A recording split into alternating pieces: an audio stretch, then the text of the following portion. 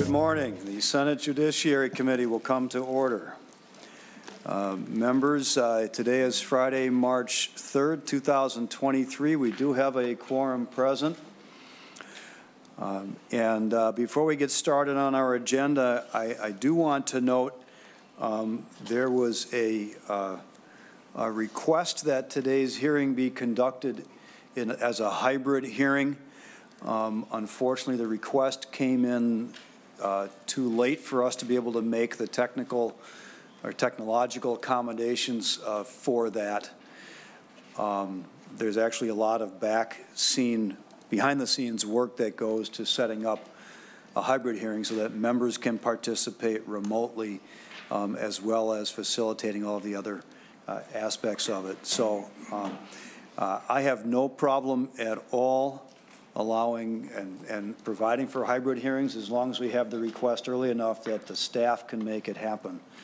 But the request came in late yesterday and it just wasn't time to do it for today.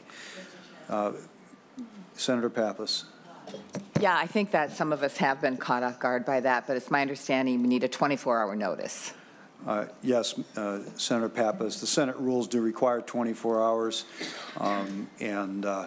Everyone should understand we are going to be having hearings on Fridays. So if you have to schedule something not to be physically present here in committee on a Friday, I understand we all have busy schedules, but please, if you want to be hybrid, let us know as far in advance as you can, at least 24 hours in advance.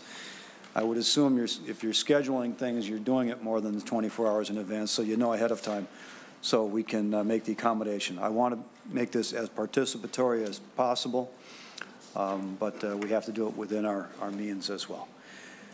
So, Senator Limmer. Mr. Chairman, I'm a little disappointed that we didn't have a hybrid status on this meeting. I believe yesterday, at least a conversation I had with one of our other members, they had talked with your staff and they thought that there would be a hybrid hearing today. And so they continued kind of balancing different responsibilities today back in their home district. We actually have two members that were under that impression. But I understand the rules that you have to run by and the confusion that may have occurred, but we'll all try and work a little better next time. Thank you, Senator Limmer, and I'm not trying to be an unnecessary enforcer of the rules. It's just that there is a lot of behind-the-scenes work that needs to be done just to set it up technologically, and so if we have enough time to do it, we certainly will do it, even if it's not exactly 24 hours ahead of time. So I guess enough said on that. We'll do everything we can, but members should assume we're going to be meeting on Fridays and should set their schedules accordingly, and if they want to put in a request for hybrid hearing, we will accommodate that as long as we can physically accomplish that. We do have a long agenda today. What we are going to do is meet until noon, and whenever we get a convenient break point around noon, we'll take 30-minute breaks so members have a chance to eat lunch and do whatever else they want to do, return calls or whatever they need to during that break. And then we'll be back on 30 minutes after we take that break to complete the agenda. I'm hoping, anticipating that we can be out of here in a reasonable period of time, but we're going to do the work that we need to do to get the stuff done right. So with that, we're going to start with Senate File 6. This is Senator Port's bill on price gouging. Senator Port is chairing her own committee at this time, and Senator Klein, chair of the Commerce Committee that this bill is coming to us from, who I understand is also a co-author on the bill. Well, I know is. I can see the bill in front of me. We'll be presenting the bill. So, Senator Klein, welcome back to the Judiciary Committee. Well, thank you, Mr. Chair, and thank you, committee, for hearing Senate File 6. This actually is my first ever visit in my life to the Judiciary Committee. No further comment on that. But today I am prepared to pinch hit for Senator Port on price gouging. Senate File 6 establishes that during times of abnormal market disruption, which requires a declaration of a state of emergency by the governor, selling or offering to sell an essential consumer good or service at an unconscionably excessive price is illegal. and the unconscionably excessive price is more than 25% above the seller's average price of an essential good or service offered in the normal course of business in the 60-day period before the abnormal market disruption. When the governor declares an emergency, the governor's emergency declaration must specify the geographical area of Minnesota to which the declaration applies. It also requires both the governor and the Department of Commerce to notify the public of the emergency declaration and the prohibition. Draw members' attention to Section 2, page 2.1 to 2.8, which was worked out with the retail industry to define what price gouging is not and create some protections for them. Price gouging is not a price related to an increase in the cost of manufacturing, obtaining, replacing, providing, or selling a good or service. It is not a price that is no more than 25% above the seller's average price during the 60-day period before the market disruption. It is not a price that is consistent with fluctuations in applicable commodity markets or seasonal fluctuations, and it is not a contract price or the results of a price formula that was established before an abnormal market disruption. The bill provides that the Attorney General may investigate and bring an action against a seller for an unconscionably excessive price during the time of emergency. Violators can be fined up to $1,000 per sale with a maximum penalty of $25,000 per day, along with damages through the private right of action established in the bill. The declaration is terminated 30 days after the date that the state of emergency for which it was activated ends. This bill also creates a new section of law in Minnesota's consumer protection statutes called the Act Regulating Price Gouging. Mr. Chair, that's a brief summary of the bill, and I do have two testifiers today. Why don't we have the testifiers both come forward and take the seats on either side of Senator Klein.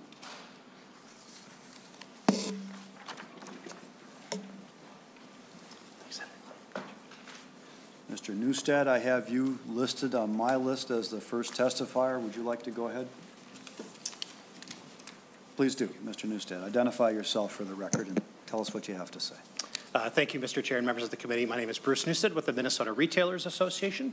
I work with retailers across the state. About a third of those retailers are what you consider Main Street family-owned retailers. About a third are regional retailers, and about a third are national retailers. We've had a great pleasure working with Chair Port and others on this bill, and actually Chair Klein did a fantastic job explaining some of the really solid parts of this bill. As Chair Klein mentioned, one of the benefits of this bill for not only retailers but also suppliers, manufacturers, consumers, and regulators, the bill does a good job describing what price gouging is not, effectively creating a standard that people can understand in a time of crisis, unfortunately.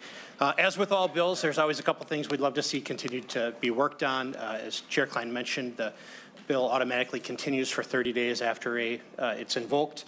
There may be a benefit at some point to having the governor have that stay on for less time. Think of last week's snowstorm.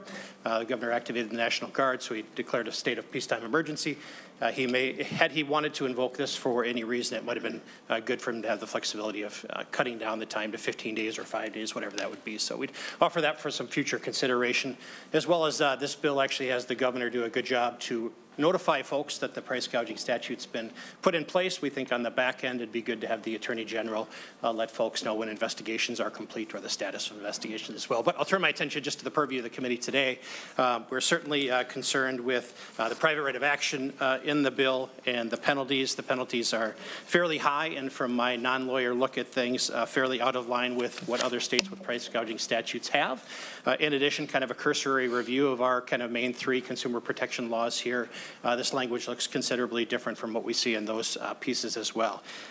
So we'd love to see some kind of just more alignment with what makes sense. And really, honestly, our purpose of kind of thinking about that is how do we protect those that may have made an inadvertent mistake and got caught up in this, versus how do we address those that are truly functioning as bad actors. And I'm convinced there's a way to do that, but this kind of private right of action and penalty / damages language probably isn't quite the right way yet, and we hope the committee will continue to look at that. Mr. Chair, I know you and Vice Chair Seeberger and Chair Klein all had a conversation slightly about about this area in Commerce last week, and so we hope you have some good conversation on private right of action and penalties today. But I just again want to end with a deep appreciation for the thoughtfulness of when it kind of the structure of the bill. You know, Minnesota businesses are committed to doing the right thing and doing the right thing during the time of emergency. We should make sure this law and its penalties and enforcement is enforced by the Attorney General, which would have the professionals available and can interpret the law in a way. I'll go back to creating the expectations for retailers, wholesalers, suppliers, manufacturers, and consumers. It's important that there be kind of that one entity to enforce this bill and enforce it in a consistent manner. So with that, Mr. Chair, thanks for the time to testify today. I deeply appreciate it. Thank you, Mr. Newstead. Next on our testifier list is Tyler Blackman. Mr. Blackman, go ahead. Thank you. Chair Latz, members of the committee. My name is Tyler Blackman. I'm a second-year law student at the University of Minnesota Law School, where I focus my studies on consumer protection issues like the one before you today. And I'm here to urge you to vote yes in favor of this bill as amended for several reasons. First, just as some background, Minnesota is rapidly becoming an outlier nationally as a state that does not currently protect its consumers against price gouging. 38 states and the District of Columbia all have a specific price gouging bill legislation, and of the 12 that do not, many are actually considering changing that now after what we just witnessed during the pandemic. But for the sake of time, I want to focus my attention on what I consider to be the most important part of this bill, and that is the private right of action, which you've heard a little bit about. To craft any effective consumer protection legislation, it's imperative that consumers be able to bring suit to recover for their injuries. We need a private right of action in addition to civil penalties for a number of reasons. First, it puts money back into the pockets of the everyday people who were abused by price gouging.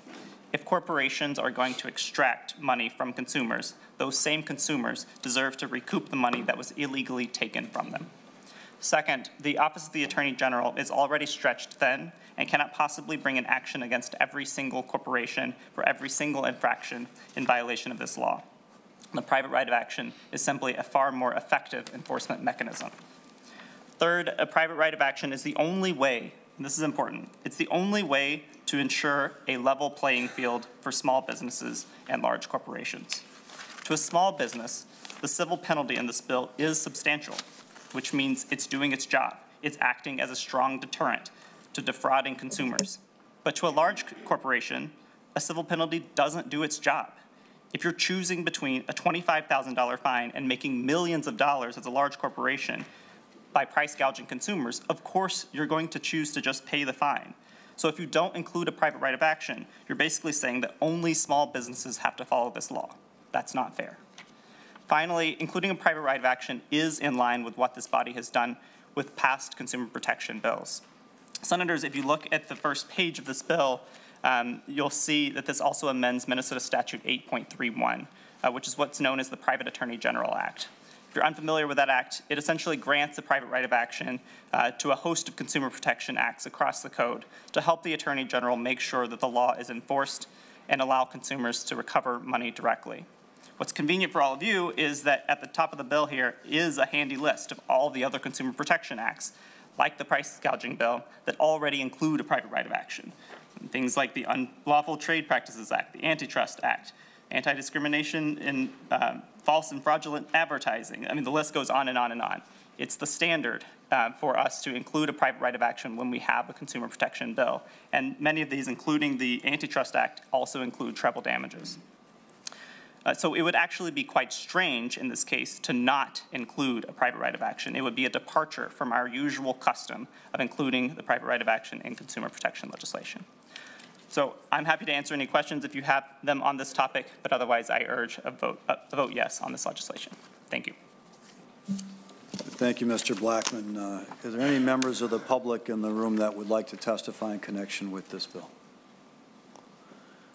All right, I don't see any. We're going to open up the floor for discussion by members of the committee. Any questions or comments from members of the committee? Senator Cruin.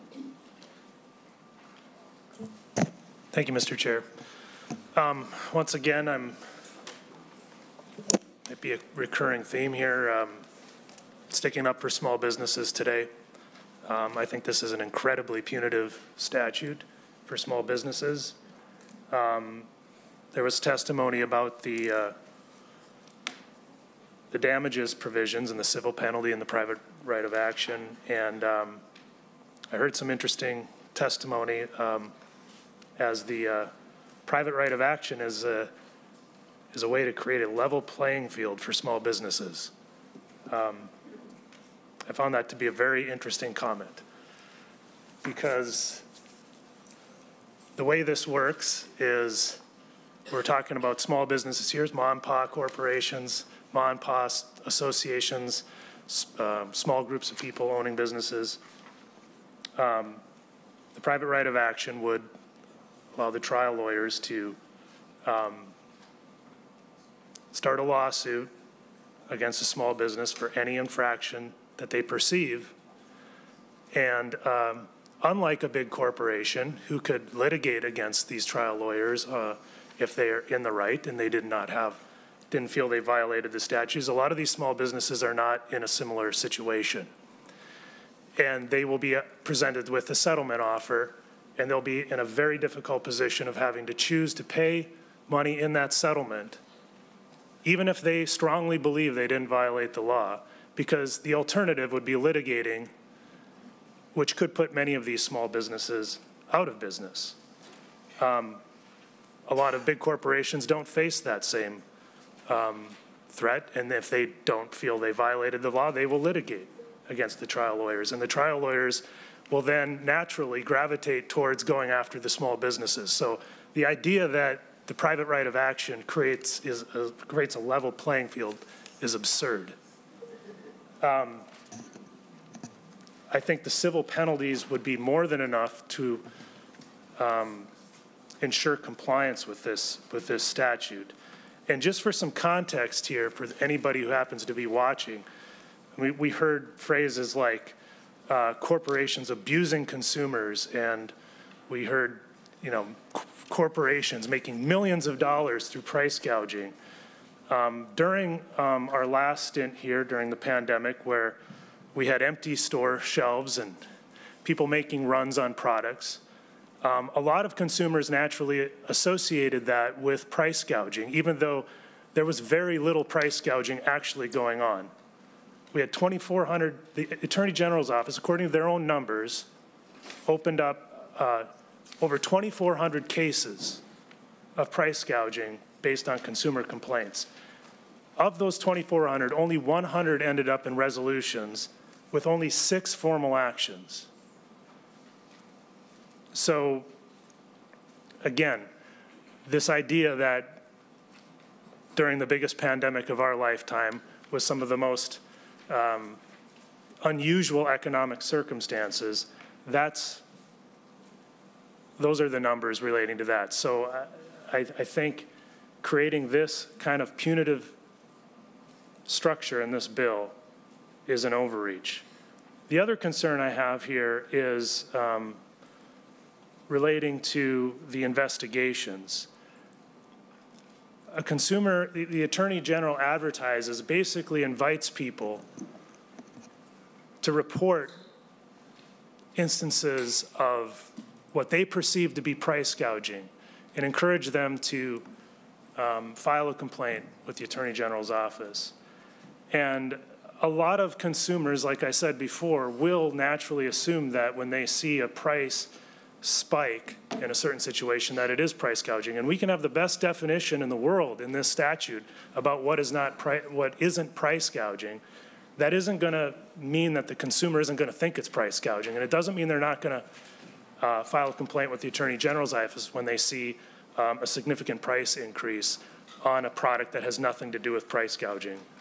And so what happens with mom and pop companies out in greater Minnesota or here in the Twin Cities, a lot of them in the Twin Cities, a lot of them immigrants that are operating these businesses, they don't have staff to get the documentation, to get all the necessary paperwork that the Attorney General is going to require of them to respond to these accusations of price gouging. And they have to do it themselves, the owners, and they'll do that on nights, they'll do that on weekends.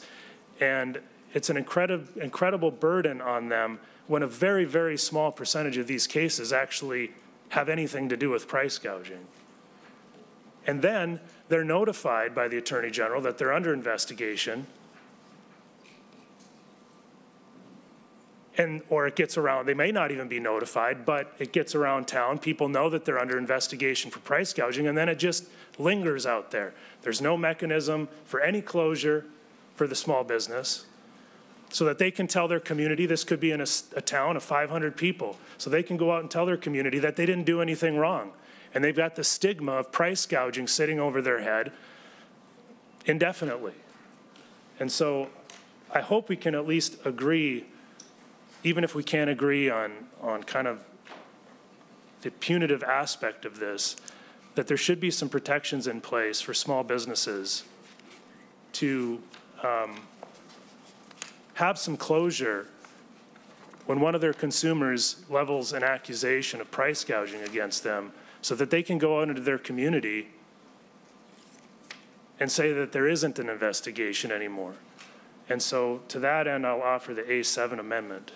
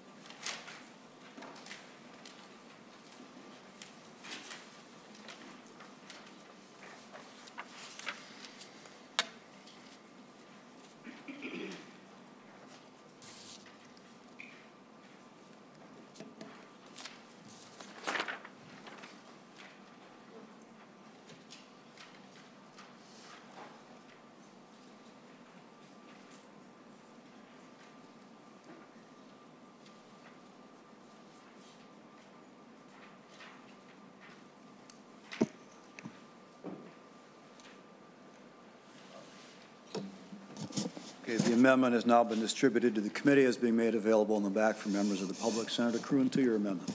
Thank you, Mr. Chair. What my A7 amendment does, it's in part of the subdivision 6, which is on lines, on page 3, lines 13 through 14. And after that section, what it does is it says if the Attorney General investigates a violation of this section, the Attorney General must, 1, promptly notify the seller that they are the subject of an investigation, and 2, notify the seller when the investigation closes. The intent of this is for these small businesses to have some closures, because if we end up in another emergency situation and there are runs on products and there are supply chain issues and all sorts of things that are beyond the retailer's control, and prices go up, there are going to be complaints from consumers of price gouging, even when there is no price gouging going on. That's just what happens. And this would at least, at a minimum, give these retailers, these small businesses, some closure that the investigation is no longer ongoing. And they can tell their community and they can tell their customers that, yes, there was an investigation, and yes, it's no longer, it's closed, and there's been no action taken against us. And they can at least hold their head up high in their communities and not have this hanging over them indefinitely. I think it's a very small gesture in the grand scheme of things, one that is reasonable. It's a reasonable compromise, and it's one I hope that we can all get behind. Thank you. Senator Klein. Mr. Chair and Senator Kroon, so apart from the A7, Senator Kroon made several concerns, raised several concerns about the bill, and at the right moment I'd like the opportunity to speak to each one of them. I've got 4 itemized. Specific to the A7, first of all, I would be interested if the wisdom of the committee might consider splitting this amendment. Honestly, I think the provision to promptly notify the seller that they are the subject of an investigation has some merit. The Attorney General's office isn't here today, but they did inform me that they have significant concerns about the notification when the investigation closes. Specifically, they say A Attorney General's office typically does not provide investigative targets with status updates or formal notice that an investigation is closed.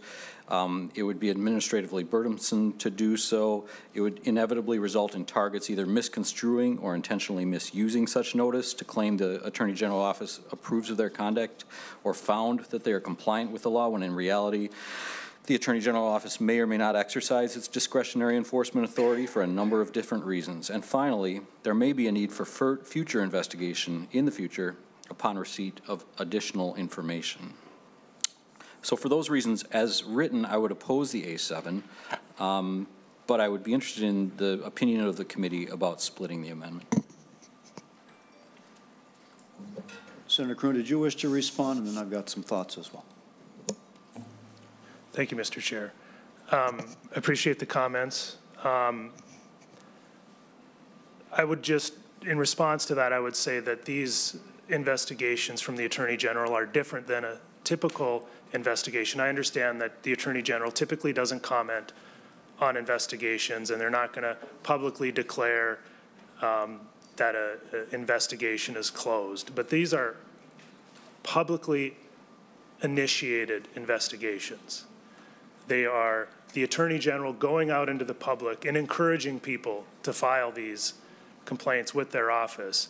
And so that's fundamentally different than the Attorney General on their own volition going out and quietly starting an investigation against somebody. These are public declarations, inviting these public complaints to come in. And so I think it's different from that standpoint. And so in these situations, I do think that the seller, the retailer, should have an opportunity to know when that investigation is no longer ongoing.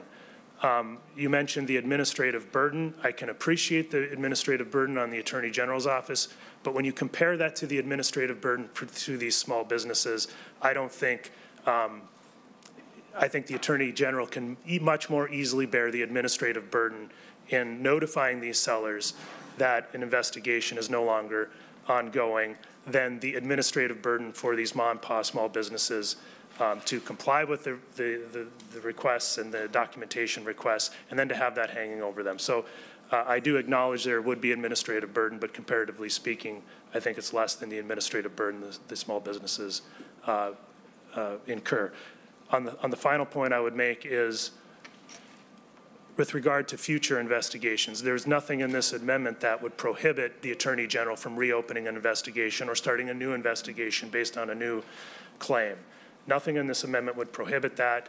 And so, could there be a small business owner that might tout that the investigation is no longer ongoing and use that as proof that they didn't do anything wrong, which we know isn't necessarily the case. It may just be that the Attorney General didn't have sufficient evidence or whatever. Yeah, that could happen. My response is, so what? That's how people operate. The notice wouldn't be that. The letter that they would get wouldn't say you've been cleared. If they want to misrepresent that, that's on them. That's on the small business owners. I hope they wouldn't do that, and I don't think they would do that. But I don't think that's a reason from denying them the opportunity to get notice when the investigation is no longer ongoing. Thank you.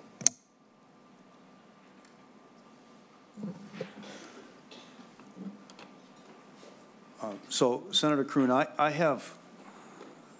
I'm quite sympathetic to this situation, but I do have a question or two for you. Do you know of any other statute in Minnesota that has a similar provision in it that relating to an Attorney General investigation or Department of Commerce investigation or anything like that, where there's some kind of requirement that if an investigation is opened that there be a notice provided that it's been closed?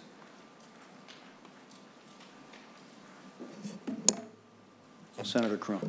Thank you, Mr. Chair. I have not researched. I do think that there are, just in my experience in small business, that typically if there's, I shouldn't speak to this because I haven't researched, but I believe if there's an investigation on wage and hour, that kind of stuff, I believe the employer is notified of a resolution of that investigation in some way, shape, or form. I don't have the details on that, so I don't want to say anything definitively. But again, this is not a typical investigation from the Attorney General's office, and it's a more public situation. So that would be what would differentiate this from the typical investigation. Thank you. So I'm trying to evaluate the two different provisions in here independently. From what I understand, I guess I got this from the Hearing and Commerce Committee that Senator Klein chaired and on which I serve. The Attorney General's office received about 2,400 complaints. And some of the complaints, I think they looked at the letter, they evaluated it, determined there wasn't enough to go forward with at all. I mean, not even to the point of investigating or requesting information from the business that was the subject of the complaint, and they just closed it. And so one question for me would be whether under those circumstances, I mean, technically they opened an investigation, I guess. They were the subject of an investigation. So the burden would then be on the Attorney General's office to say, send out 2,000 letters to say, we received a complaint, we took a look at it, we are declining to pursue the investigation any further than reviewing the initial letter of complaint, and our investigation at present is closed. And so, you know, that's one analysis. The second, on the other hand, you know, obviously if there's a request for information to the business, they know they're the subject of an investigation, so there wouldn't need to be any other formal notice. I suppose the request would come with, we've received a complaint. A letter that says, we've received a complaint about this, we're investigating, please send us the following information so we can make a determination. At that point, they're clearly on notice, and I don't recall the numbers from the Commerce Committee. I think that was more in the nature of 400. I know there were only 6 formal actions that were resolved, but that doesn't necessarily mean that there weren't other investigations that were resolved, some short of formal enforcement or discontinuance actions. I am a bit concerned about the issue of a business going out in the community and waving the letter out and saying, we've been absolved.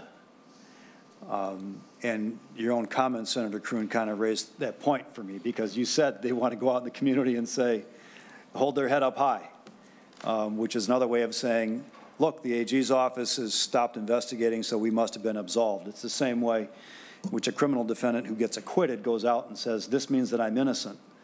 And it doesn't. It just means that a jury has decided that there wasn't enough burden, or that the state had not met their burden of proof to convict, so they're called acquittal. That's why it's an acquittal, not a finding of innocence in the criminal scene. And there's no doubt in my mind businesses will go out and say, Attorney General has determined there's nothing further to investigate. We're closing the investigation. That means I did nothing wrong. And it may not mean that at all. On the other hand, I am sympathetic to the desire of businesses that know they're under investigation for closure so that they don't go on for 6 months, worried every night that their business is still under investigation and they could get a letter the next day by certified mail saying we're bringing a formal action against you and you're subject to penalties that could be this, that, and the other thing, and all of a sudden it's a whole different situation for them. So I'm kind of struggling with this. I'm sympathetic actually to both, despite the administrative burden on the Attorney General's office. And I got the same email that Senator Klein was referring to from the Attorney General's office explaining why they think that, or why they assert that there are disadvantages to providing notices. One is the administrative burden. And I'm thinking back, and well, I know that there are other situations, certainly in professional boards, where complaints are made and they may get rejected out of hand, but I still think there's a notice that goes out to the subject of the complaint that we received, the board received a notice, we've reviewed it, we're not doing anything about it. And just kind of letting you know that happened. I don't recall exactly if that's the case, and maybe counsel can recall it, can take a look for me, but I think that's the case. But honestly, the Attorney General's office has administrative authority to do an investigation. I think they can probably figure out how to send out a letter that says, we received a complaint, we're taking no action. On the other hand, I would want some language in there that says, by taking no action, we do not mean to suggest that you are absolved of all wrongdoing. And you can't use this letter to say that. Another provision they explained as a reason for not sending out such a notice was exactly that. They don't want such a notice to be misconstrued, intentionally or not, to suggest that the Attorney General's office approves of their conduct or that they've been found to be incompliant in the law, when in reality they may exercise their discretionary authority to not pursue it. Frankly, it may just be too small, given the amount of resources necessary to investigate, to merit the follow-up.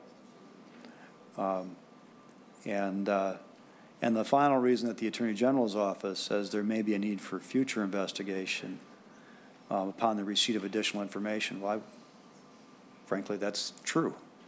But to me, that doesn't mean you shouldn't let them know that, at least for now, the investigation's closed unless we learn something more. We don't plan to pursue anything. And that could be a part of the letter of closure as well. So honestly, I don't find the Attorney General's justifications or suggestions that that there should be no follow-up letter persuasive. Not to me, anyway. So I'm inclined to support the amendment, but I've got a suggestion that I've asked council to draft up, at least that might put a little clarity in here. So maybe I can ask Council Primo to suggest it, and then we'll ask for if there's any other comments from members of the committee or feedback on it from Senator Klein and so on. Ms. Primo? Mr. Chair and members, looking at the A7, page 1, line 4, after the period, insert, a notice issued by the Attorney General notifying the seller that an investigation has closed is not a determination on the merits of an investigation, period. So I'd be interested in feedback from the author of the amendment and also from Senator Klein, and of course anyone else on the committee that has thoughts on it. Senator Kroon. Thank you, Mr. Chair. And I assumed that the Attorney General would put all of those things in the letter. I didn't put that into the drafting of the amendment, but my amendment wouldn't foreclose the Attorney General from including that information in the letter. Having said that, I think the additional language that you are proposing in the amendment to the amendment is factual. It's something they would put in the letter anyway, and so I would accept that as a friendly amendment to the amendment. Senator Klein, what are your thoughts on that? Mr. Chair and Senator Kroon, I also would think that would be a reasonable improvement to the A7. One concern, the behavior that you were concerned about, was that the retailer then would sort of use this Attorney General notification as a public proclamation of innocence. Even with your additional language, that behavior would still be possible. So I don't know that it accomplishes everything you're trying to accomplish, but I think it is an improvement on the original. Senator Kroon. Thank you, Mr. Chair. And I didn't mean to be flippant about when I said so what before in response to that. But Senator Latz brought up, you know, a defendant in a criminal case getting a judgment of acquittal, and then we all know that that doesn't necessarily mean they're innocent of the crime. But some defendants do go out into the community with that judgment of acquittal, and they say, see, I'm innocent, I was proven innocent. And we know that that's not actually true, but they do it anyway. But we would never deprive that criminal defendant of that judgment of acquittal because they might misuse that judgment and go out and misconstrue what it may or may not mean. So I guess that's my response to that argument. Thanks. Yeah, I'm not sure if we could include in the amendment some additional language that says this notice may not be used to suggest. I think that gets a little prescriptive in a state statute from that standpoint. But I suspect if the Attorney General, if someone went out and did that, it might pique the Attorney General's interest and it might prompt a response to the local media that says, hey, that's not what we were saying. We just declined to pursue the investigation, but maybe we should look more deeply into it. I'm not sure someone would want to prompt the Attorney General's office to take that further step.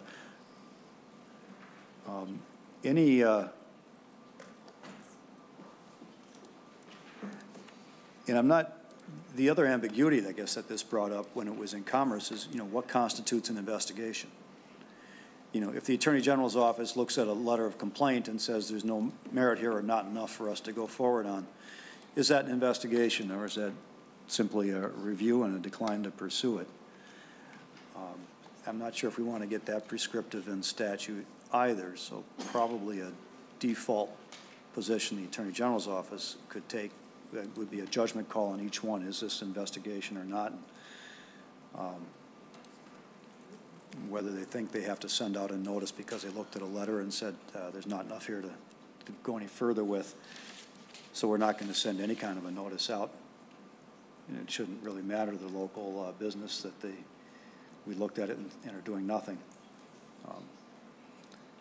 But I guess I'm inclined to leave that level of nuance up to the investigating authority. I'm not familiar either that, say county attorney's offices, if they open up a criminal investigation, how often they actually follow up and tell the subject of the investigation, we're not going to go any further with this. But, there's just a notice in the national headlines that a defense attorney was notified that their client was not going to be subject to any further investigation. And I can only imagine what it's like if you're investigated and you never find out what the investigating agency is going to do with it. Even if they've made a decision and they've closed their file, you may never know. I'm not comfortable with that notion either. Any other members of the committee have any comments or thoughts on this? I'm not seeing any. So as chair, I can't formally make a motion to amend your amendment, Senator Kroon, but if you were to make a motion to incorporate that additional language into your own amendment, I don't know, do we need a formal vote on such a motion, or can Senator Kroon just incorporate it on his own? Okay, I'm advised by counsel Senator Kroon can just incorporate this language on his own if he wishes to do so. Unless Senator Limmer would like to participate and make a motion, then we can do that. After careful consideration, Mr. Chairman, so moved. All right, Senator Limmer moves to add the language that counsel drafted. Does anyone need to have that language reread? Ms. Primo, could you reread the language for the amendment to the amendment? Mr. Chair and members, page 1, line 4, after the period, insert, a notice issued by the Attorney General notifying the seller that an investigation has closed is not a determination on the merits of an investigation. Any further discussion on that?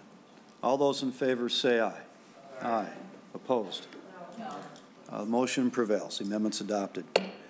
I also suppose the Attorney General's office could look at a letter and say, send out a notice after the fact saying, we received a letter, we looked at it, or a complaint, we've looked at it, we determined we're not going to pursue an investigation at this time. And so that's the end of our investigation into your business. They'd be wise to add a line at the end that says, also, if we receive further information, we could reopen our investigation. But I guess that would be up to their discretion as well. Is there any further discussion on Senate File 6? Senator Carlson. Oh, I'm sorry.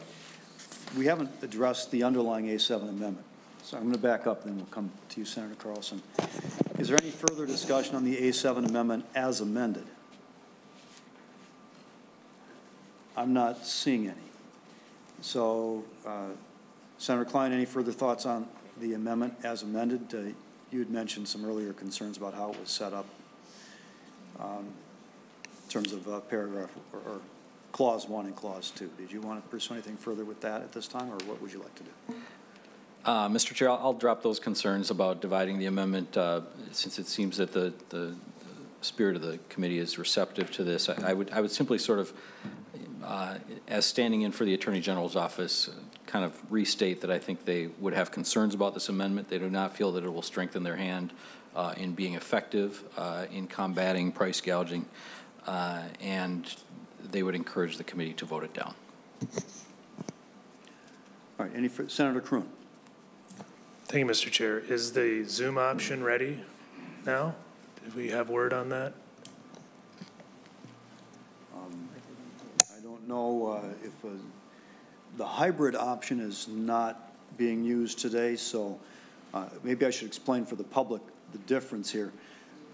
When we do a hybrid version, we have the committee on Teams, I believe it is, which means we can participate just amongst ourselves, but it's not, that part is not being broadcast publicly, but Zoom enables members of the public to participate and to follow along. But that way, the committee's participation in the hearing, which ends up being rebroadcast on Zoom, is not subject to being hacked or from any members of the public that would try to come into the Teams proceeding. Am I accurate about that, Ms. Rico, or we seem to have lost our momentarily Ms. Kaplan on that?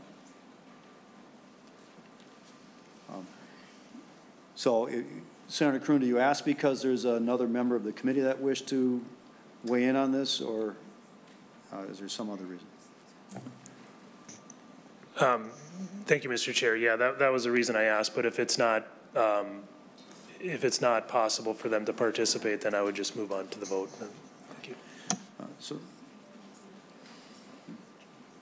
Senator Seeberger, I'm being informed that you wish to say something. Is that the case or not? Not on this amendment.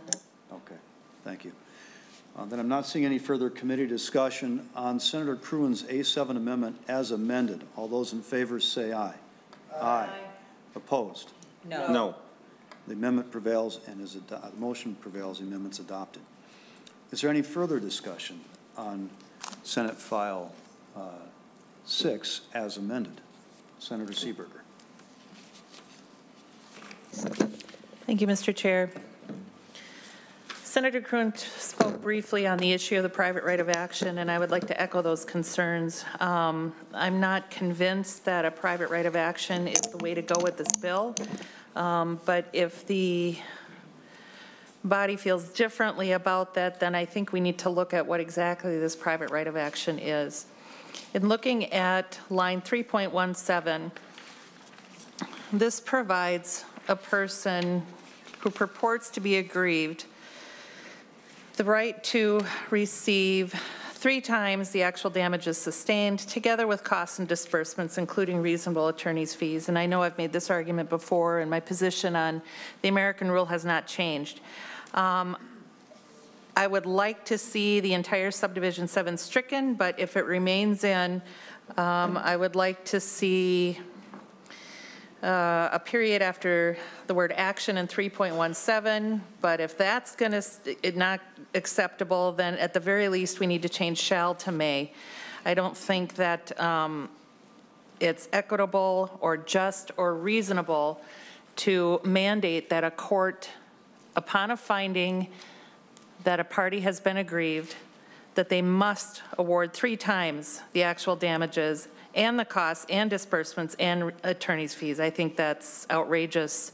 And this language in its current form, I do not support. Senator Klein. Mr. Chair, and this concern was raised in my committee as well, in Commerce and Consumer Protection, and I think had some receptive members as well. Senator Seeberger certainly can offer an amendment in any form she wishes. I will say available to the committee in front of you is the A3, which would make the change on line 3, page 3, line 17, described by Senator Seeberger, which would delete shall and insert may.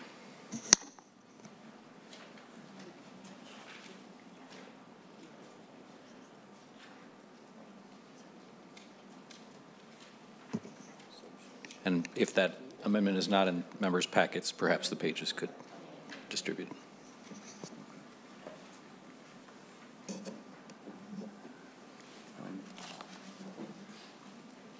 So to the points raised by Senator Seeberger,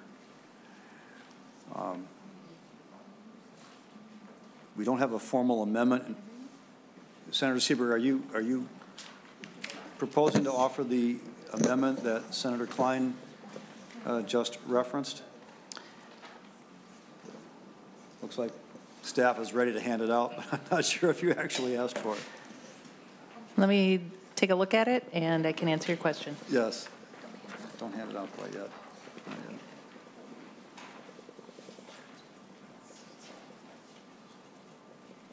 And if it's offered, I'm going to have a suggestion for some minor language modification as well.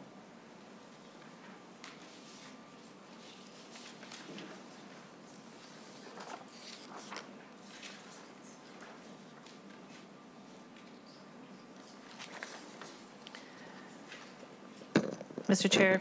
Senator Seeberger. As to the A3 amendment, I would propose to amend the language to include the following. So on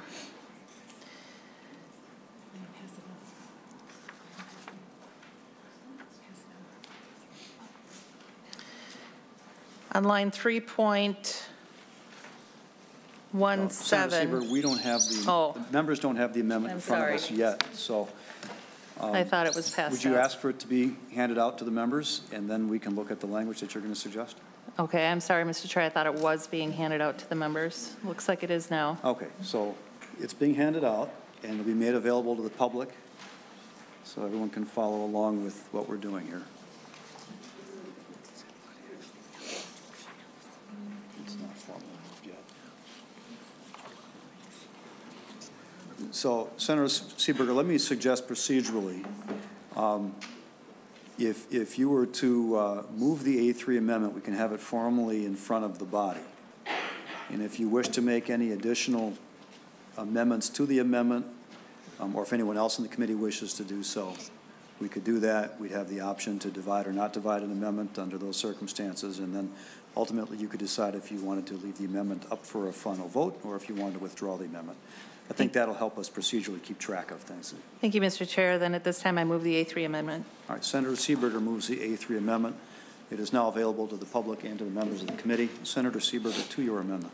Thank you. The A3 amendment replaces the word shall in line 3.17 with the word may, making the remedies of trouble damages, costs and disbursements, and reasonable attorney's fees permissive rather than mandatory. I think this is a great first step, but I'd like to see it go a little bit further. So I would propose to amend this amendment on line 3.17 to put a period after the word sustained, strike the word together, and on line 3.18, strike the language up until the word fees.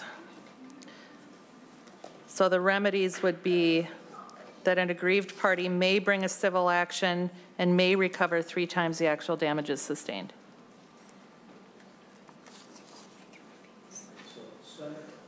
Senator Seeberger is proposing to amend the A3 amendment by adding, after line 1.2 on the amendment, language that would have the effect of amending line 3.17 in Senate File 6 to put a period after the word sustained, delete everything after that on 3.17, and delete line 3.18 up to the period. Actually, I think you wouldn't need the period after sustained because we'd leave the period in on 3.18. That would drop back to the end of sustained. be the formal way to do it. Did I describe that right, Ms. Primo, Council? Okay. Ms. Primo, why don't you read it, then we'll have the amendment before us, as Senator Seeberger would like us to consider. Mr. Chair and members, page 3, line 17, delete comma together. Page 3, line 18, delete everything before the period. That's why we have council do it. All right, so Senator Seeberger, procedurally, you could simply incorporate your change into your proposed A3 amendment, I believe would be correct, if you wish to do so, or we can have a separate discussion on that question. The response after that could be if any member wanted to divide the amendment, they could divide it into two parts, so we'd have a separate vote or conversation on that. How would you like to proceed, Senator Seeberger? It's your amendment. Mr. Chair, I would like to incorporate it into my amendment, and then we can talk about it, and we'll leave it at that for now. Okay, so I'm going to make just a language suggestion for you to consider, since you've already incorporated that. We're not amending an amendment to the amendment. I would suggest, with regard to the language in the original bill, on line 3.17, after recover, insert up to. That would clarify that it's not an either or choice, 0 or 3 times, but any place in between would be authorized. And then that would leave it to the discretion of the deciding person what damages would be they think is appropriate to the facts of the case. Senator Seeberger, what do you think of that? I think that makes a lot of sense, Mr. Chair. So do you wish to incorporate that into your A3 amendment as you have already amended? Yes, please, I do. Okay. Does council need anything addressed on that point? Okay, so what I'm going to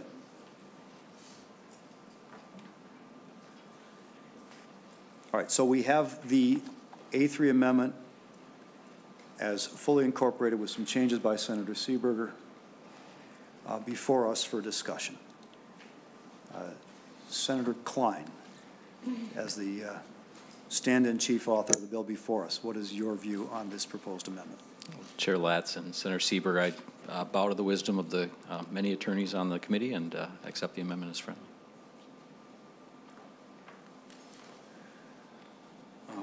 Do any other members of the committee have conversation about this? Mr. Chair. Senator Seeberger. The reason I think this is a little bit too much and goes a little bit too far is because we have mechanisms within the law to allow a prevailing party to recover costs and disbursements, not attorney's fees, but costs and disbursements if they're successful in an action.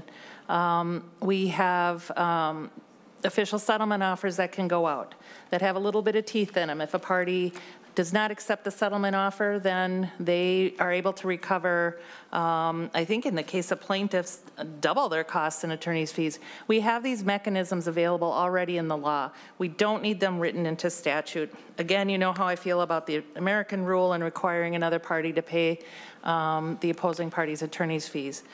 For those reasons, I think giving the court discretion to award up to 3 times actual damages is enough teeth in this law to make an aggrieved party whole and to protect the defendant in any civil action. I'm going to ask if there are any members of the public wish to weigh in on the proposed amendment. Not seeing any. Senator Seeberger, I have a concern with part of this. It's the part that strikes the language together with costs and disbursements, including reasonable attorney's fees. I support changing shall to may, and as you may have gathered, I support including up to in there as well. But this is not an uncommon provision. In fact, it's quite common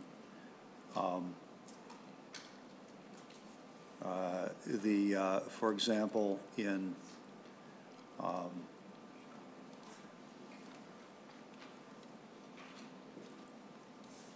just want to make sure I got the right citation here.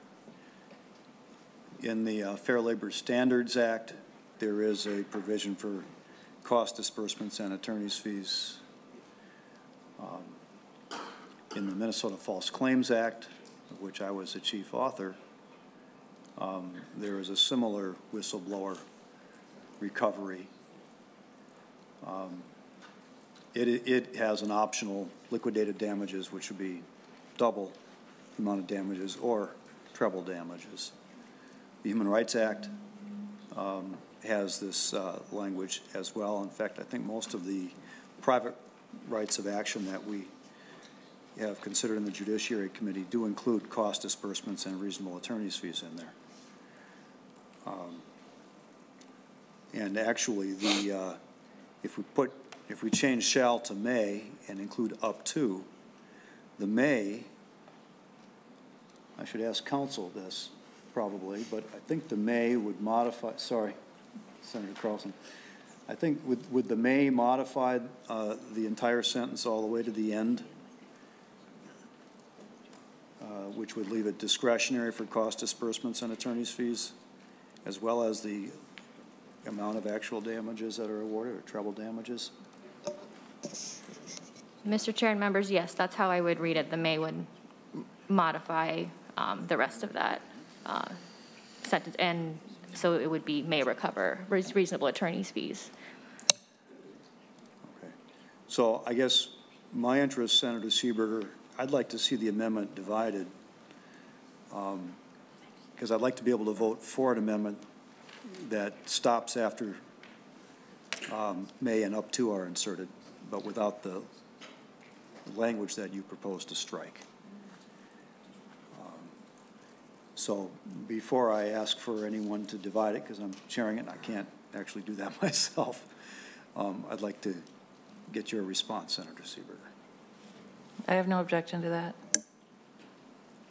All right. So then, Senator. All right, yeah, I thought your question was whether, I heard you wanted to divide the amendment. I have no objection to the division. Okay, and so, proceeding that way.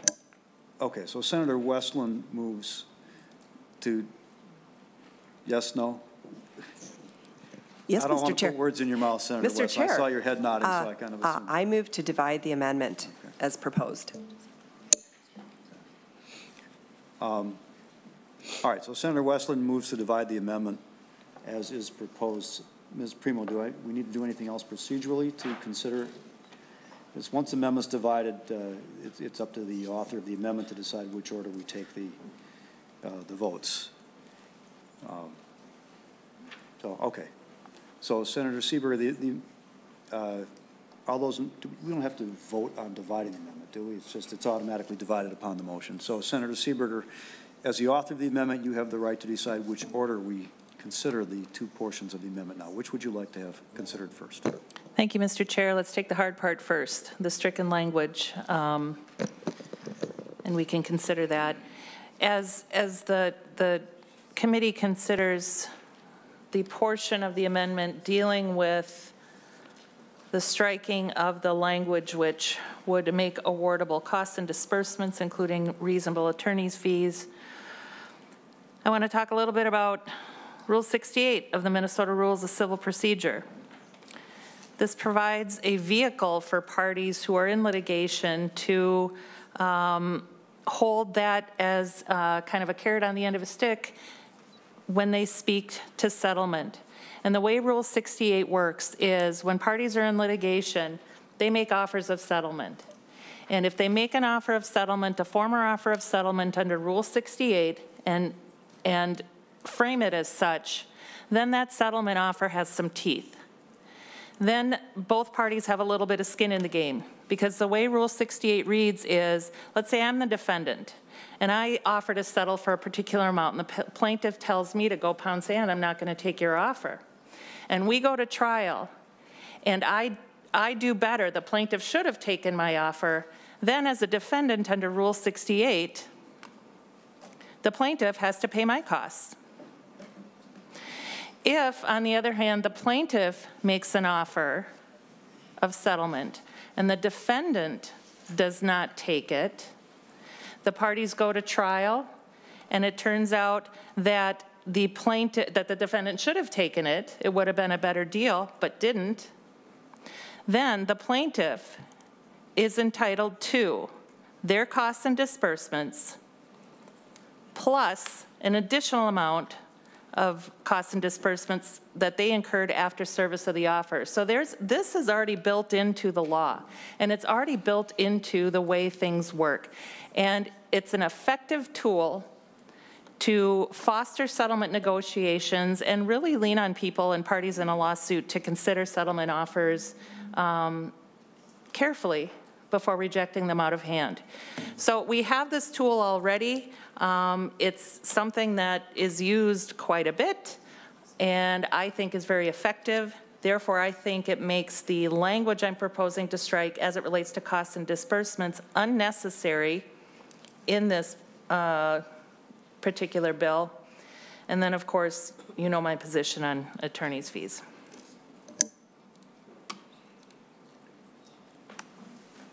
So, Senator Seeberger, my thoughts on that is that, you know, generally I agree with you that the American rule is a default rule. Rule 68 is a very particular tool that may or may not end up being used in litigation. In fact, often it's not. So I'm not convinced that it's a regularly used, meaningful, and viable alternative to putting the remedy in statute. Plus, the purpose of having cost disbursements and reasonable attorney's fees involved is I think, to provide for to make it easier for a case to be taken by an attorney that doesn't have a client with deep pockets that can take the risk and front their fees or may owe obligations. So it's kind of it's in a sense, it's like a contingent fee as a key to the courthouse for people, for plaintiffs that don't have the wherewithal to pay a lawyer for an hourly rate to pursue such a case. So I respect where you're coming from on this. I guess I respectfully disagree with it. And I understand that, Mr. Chair, but I would disagree with your characterization that Rule 68 is rarely used. In my experience, it's used in just about every case. And it's a very effective tool and something that the parties rely heavily on when it comes to settlement negotiations. Well, for what it's worth, I'm going to respectfully oppose the motion to adopt Part 2, or the part of the amendment that's before us right now. Senator Westland.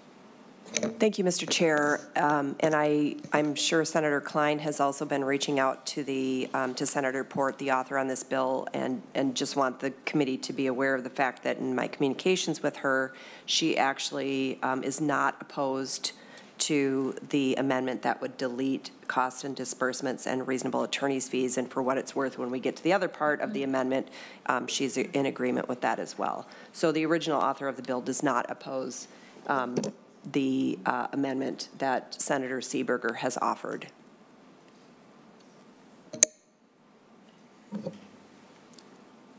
Is there any further discussion on the portion of the amendment that's before the committee right now? Not seeing any, the question will occur then whether the members are in favor of the portion of the amendment that deletes the language that is proposed to be deleted. All those in favor of that portion of the amendment signify by saying aye. Aye. Opposed? No. All right, that portion of the amendment is adopted. Now, the amendment is as it stands in a full. Why don't we have Ms. Primo, read to us the amendment as it now appears in front of the committee for consideration. Ms. Primo. Mr. Chair, in addition to what's currently in the A3, page 3, line 17, after recover, insert up to, delete comma together. Page 3, line 18, delete everything before the period. All right. Senator Seeberger, just to be clear, is that the form of the amendment that you wish for us to consider right now? Yes, and it also, I don't know that I heard the language, well, the 3.17, the shall being a may, so that's also, that's the printed part. Yeah, right. Correct. Okay. Is there any further discussion on the amendment as it now stands? Not seeing any. All those in favor of the amendment say aye. Aye. Opposed? Motion prevails. The amendment is adopted. Is there any further discussion on Senate File 6? Senator Limmer. Thank you, Mr. Chairman. I'm sorry, I'm going to back up for a second because Senator Carlson had his hand up earlier and I jumped over him to Senator Seeberger. So I apologize, Senator Limmer. I missed Senator Carlson. I apologize, Senator Carlson, for doing so. You have the floor. Thank you, Mr. Chair. You may regret that, but I have a good start, Senator Carlson. I know. I have a question that might change some of the appearance of this bill a bit. My question is, how are new sellers and new resellers brought into the behaviors described in this law, and how is the average pricing established in order to establish price gouging for someone who comes into this new? And maybe I'll use a silly hypothetical when a late night show person says that we need to buy all the toilet paper, and then suddenly the toilet paper shelves get emptied and the price goes up and there are people gouging on selling toilet paper. The other example is, what if we all need masks? And so suddenly everybody is out there selling masks, all kinds of mom and pop organizations that are buying them from dark suppliers that, yeah, like, well, yeah, I have an assistant here. This is a mask. And suddenly we had people selling masks at greatly exaggerated prices, and respirators as well. Now, here's where you get into my wheelhouse, because this is what I did for many years, is I worked on masks and I worked on respirators, and they are two different products. And they're very different in their approval, in their performance, and in their prices. And so if anyone here has worn a KN95 respirator, that's a respirator, that's not a mask, a KN95, you've been wearing a counterfeit, because KN95 is approved only in the Asia Pacific. The K stands for Korea. We have NIOSH as our approval agency here. And the companies that make these respirators that are NIOSH approved, and anyone that's in medicine or nursing, they know what a N95 is because they get tested in them, and their employer mandates that they wear an N95. Those are NIOSH approved, and they have a number on them that usually starts with a TC, and that number is used for medical traceability, just like a pharmaceutical. You can go back to the manufacturer, the plant, the time, the shift, and the operator of that machine that made that product. You cannot do that with a mask. So, Senator Carlson, I'm sorry to interrupt you, but your question is clearly on a topic outside the jurisdiction of the Judiciary Committee. And while I want our members to be well informed about the bills before us, we have a long agenda with stuff just before the Judiciary Committee's jurisdiction. So could you please get specifically to your question? I appreciate that, Mr. Chair. But thank you. We've got, I have explained this so many times, I'm blue in the face. And what we have is so much price gouging on falsely labeled respirators that the amount of gouging has probably cost the state billions. You know, in the case of going online and buying respirators, and you buy a respirator for $10 a piece that says KN95 on it, you're buying a counterfeit. And the fact is that this is small business people that are coming in and they're price gouging the public. And that's where, and I've talked to council here to see if we can put something in there that will say that in on line 211, where we talk about the unconscionably excessive price means a price that represents a gross disparity compared to the seller's average price of an essential good or service. And what we need to do is we need to put something in there that takes care of these people that are jumping into the market just because they can, just because they see an opportunity for people to overpay for an essential product that they think meets the standards of what you need to wear when you go out into public, or and they're mislabeling respirators as masks and masks as respirators. So it's we need to make sure that people know what they're buying and also know what the normal price is. Now, I worked on the machines that make these products. I worked on a respirator machine, and I know how much these cost. And so I know that it's a massive gouge that we're dealing with here.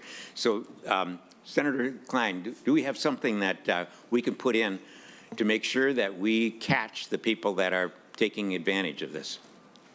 So, Senator Klein, before you respond, this is very close, if not completely outside of the jurisdiction of the Judiciary Committee. It would probably have to go back to Commerce unless the Chair of Commerce Committee waived it, if we were to weigh in and adopt an amendment such as this, which is really Commerce's decision on how to define unconscionably excessive price. I'm going to try to remain consistent here in the way I treat both sides of the aisle with regard to this committee's action on portions of bills that are not within our policy jurisdiction. So, Senator Klein, if you want to respond, let us know what direction. My view has also been that if the chair of the other committee with jurisdiction says, fine, go ahead, sort it out here, and we don't care if you intrude, then I'm a little more open to it, but this really isn't our bailiwick. So, Senator Klein. Mr. Chair and Senator Carlson, so if you'll grant me a little latitude and speak in the role that I have as a Commerce Chair, to Senator Carlson's specific scenario where somebody jumped into the market and began selling masks, they wouldn't have had a record of 60 days of prior sales from which to base a baseline pay. Two points to that. First, I think that would be a small minority of all sellers, and the bill would cover the vast majority of what we're trying to treat here. Secondly, those sellers, let's say they were going at twice market value, would be undermined by usual sellers, Walmart, Target, et cetera, who were selling masks and were under the jurisdiction of this law. So I think it's covered. I would not support an amendment that would try to change the definitions, and I would not ask for it back to my committee.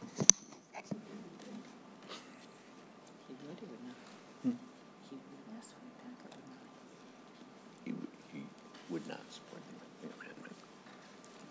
Senator Carlson. I guess the only response, Mr. Chair, would be that this kind of allows takes away the impact of the bill. And I have to say that there are some large companies that are being impacted by this on the other side. For instance, my history is I was involved in this particular product, respirators, for many years at 3M. And I know that 3M put out an edict that they will not sell to, first of all, you can't go to a 3M store. There's no such thing to go to a 3M store and buy a respirator. So they distribute with what's called distribution. And they put out a notice that anyone that's price gouging of their products, they will suspend their contract with that price gouger and not sell to them. And that's why you did not see 3M respirators at $10 a piece, because 3M pulled that, that supply chain. And at the time, 3M was dealing with counterfeit respirators and counterfeit people that would not only put 3M's name on it, but also would use the 3M number as the approval. And about 3 months after we started using respirators, 3M had 1,000 lawsuits that were being prosecuted against these counterfeiters. And they were being made all over the world and brought into the U.S. All right, Senator Carlson, I'm going to give you the same choice I gave Senator Howe at a previous committee when he sought to introduce a number of amendments that were outside our committee's jurisdiction. We can take it up for a vote right now. I'm going to oppose it, or you can withdraw the amendment. I'm sorry, I have not made an amendment yet. I was asking for our counsel to provide something. I'm sorry, I thought then, let me ask if you wish to make offer an amendment at this time. I've already telegraphed my approach to it. Senator Carlson. Mr. Chair, I'm hoping that we came up with a very, very simple amendment, and I'd ask counsel if they have done that. And in fact, Mr. Chair, I would only support it if it is a simple amendment. Senator Carlson, council's not quite ready with language, so we're going to move on right now, and you can talk with council about the language he's working on, and you can decide how you'd like to proceed. Thank you, Mr. Chair. Senator Limmer. Thank you, Mr. Chair. Getting back to the bill before us, I had a concern about line 224. This makes reference to abnormal market disruption, and it makes reference to a governor may, by executive order, declare an abnormal market disruption. And I'm just concerned, you know, in the last few years, due to the COVID pandemic and the emergency response, emergency powers of the governor, are we now, is this a new authority that we're giving to the executive branch, to the governor? I was wondering if someone could give me that information. Senator Klein, could you tell me? Mr. Chair and Senator Limmer, and I can have counsel speak to this as well, but as I understand it, it would be sort of a the first barrier to pass with a state of emergency would have to be declared. So that is within existing powers. And then there would have to be a subsequent executive order declaring an abnormal market disruption sort of as a function of that state of emergency. So I'm not sure it's an expansion of powers. I think it's a subsection within the state of emergency. Well, Mr. Chairman. Senator Limmer. Going down to line 31, page 2, 31, the declaration can terminate 30 days after the date that it was created, but if you remember, the last emergency order by the executive branch, it continued on, and it needed legislative action to stop it. And in a divided government, that did not occur. How does the legislature, is the legislature involved to prevent a governor from every 30 days reactivating this declaration? Mr. Chair. Senator Klein. Mr. Chair, Senator Limmer, as I read the language, unless he reactivates the state of emergency, he would not be empowered to reactivate the executive order declaring an abnormal market disruption. Mr. Chairman, perhaps a question to council is more appropriate. What is the, how is an emergency declared by a governor, how does it either get reactivated or how does it end with the participation of the legislature?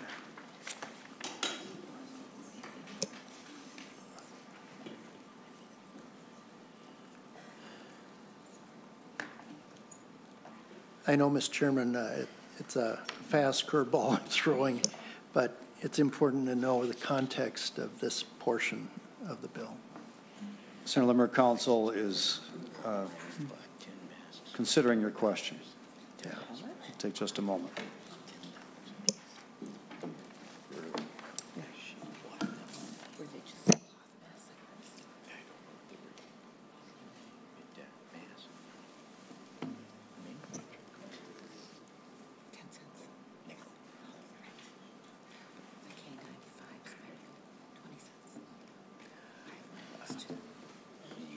Senator Limmer. While council is digging for reference, I did want to question whether or not on line 25, the abnormal market disruption would be executed or would be defined or declared based on a substantial and atypical change in the market. And perhaps Senator Klein could tell me how that would be defined. Senator Klein. Mr. Chair, Senator Limmer,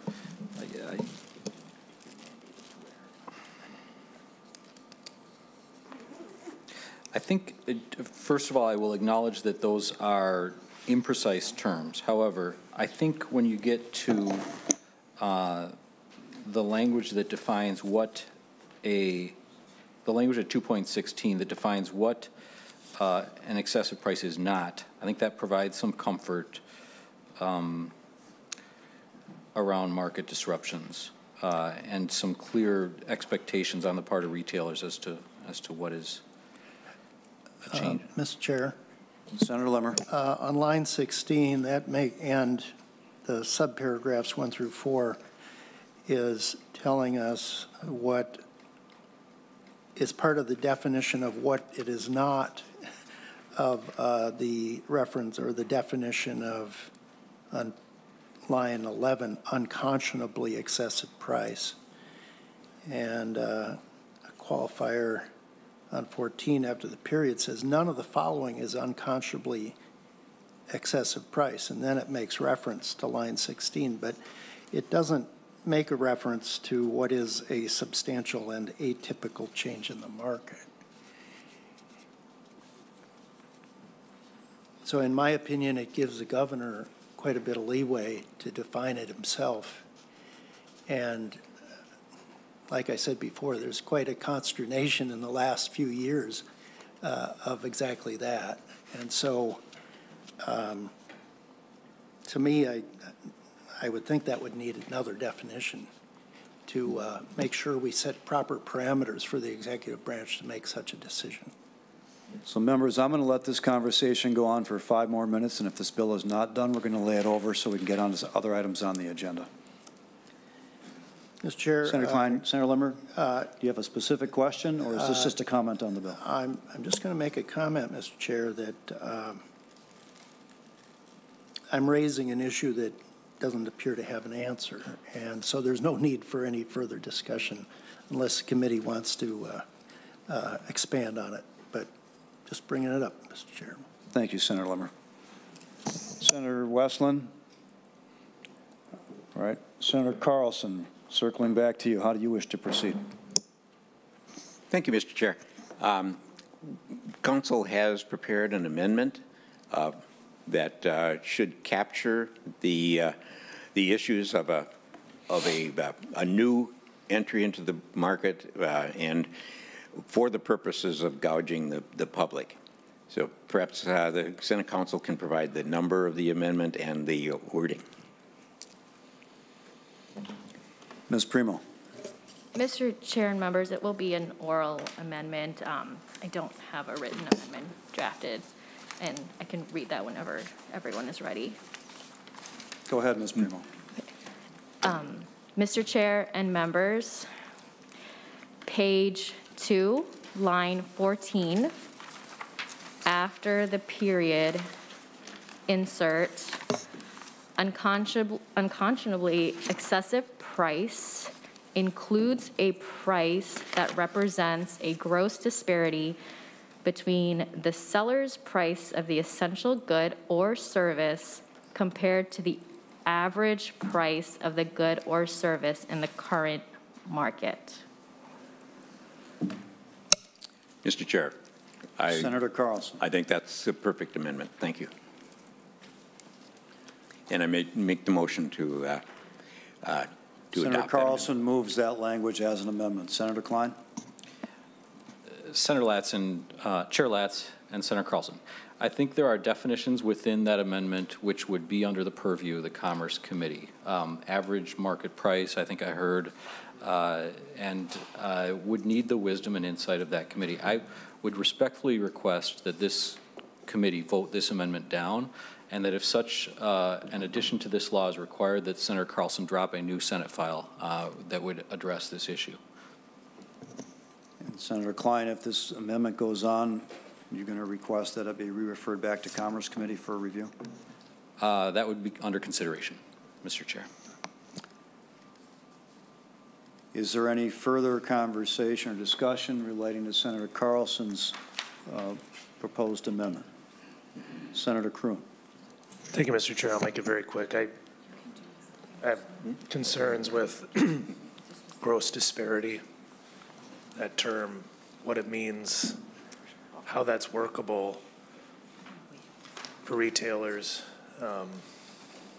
or even people that are entering the market. It's not a precise term, and then I'll leave my comment at that. I mean, I know I guess it's already in the bill, but it wasn't within our jurisdiction before, and now we're being asked to comment on it. So that's my comment. Thank you. Any further discussion on Senator Carlson's amendment? Not seeing any. All those in favor say aye. Aye. Opposed? No. Amendment does not prevail. Is not adopted. To the bill, is there any further discussion? Senator Limmer. Real quick, Council gave some suggested language on line 2.27, and I'll have Council explain the amendment. We got about 2 minutes, Senator Limmer, and I'm laying the bill over if it's not done by then. I'll request Council speak quickly. Mr. Chair and members, I believe this would be a clarifying amendment in line with perhaps the intent of the author. It's page 2, line 27, after governor, insert under chapter 12. My understanding is that that initial state of emergency would be something that takes place pursuant to the powers in chapter 12.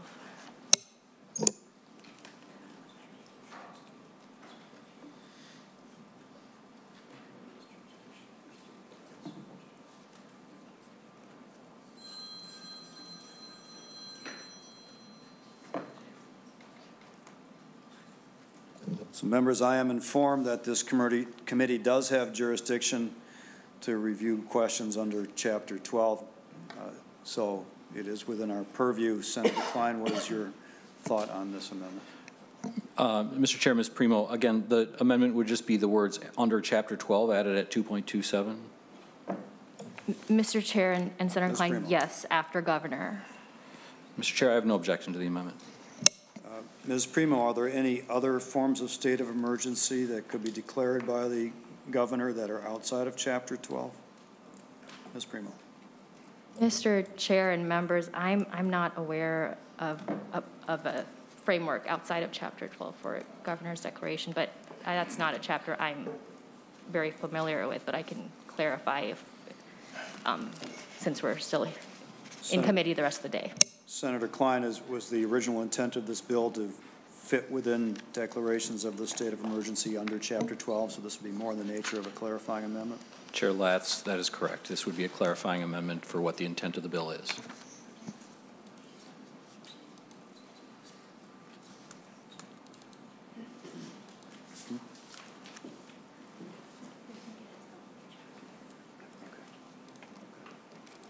Council has informed me they believe that Chapter 12 is the only chapter under which the governor can declare emergencies, so this would be technical and clarifying language, it appears. Any further discussion in connection with Senator Limmer's amendment?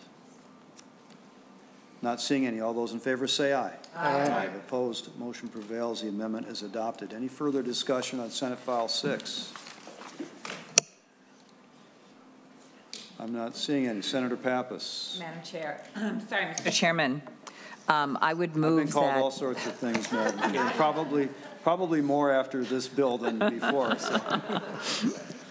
Mr. Chairman, I'd Senator move that Pappas. Senate File 6 as amended be recommended to pass, and I believe it goes to the floor.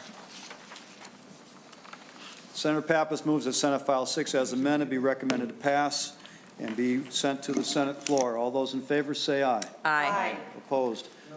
Motion prevails. Thank you, Senator Klein. Thank you, committee.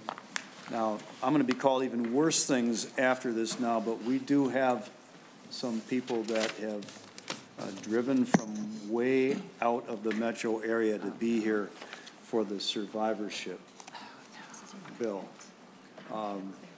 And they're going to need to have time to drive back today, which means we're going to change the order of the agenda, and we're going to take up Senate File 997 at this time. And I apologize. I see a lot of people here for the ERA bills, but I'm going to have to respect those who have come here from long distances for this matter. 997.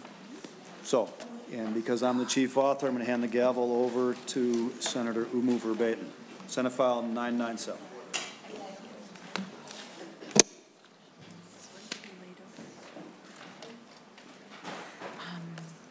I've talked to somebody about this. This is, if you die, and you're 70 years ago, right, it dies with you. Yes, so this is changing that, so that, yes, it's a period of time. Your descendant can still continue to loss, right? So otherwise, they just, yeah, drag it until you die. Yeah.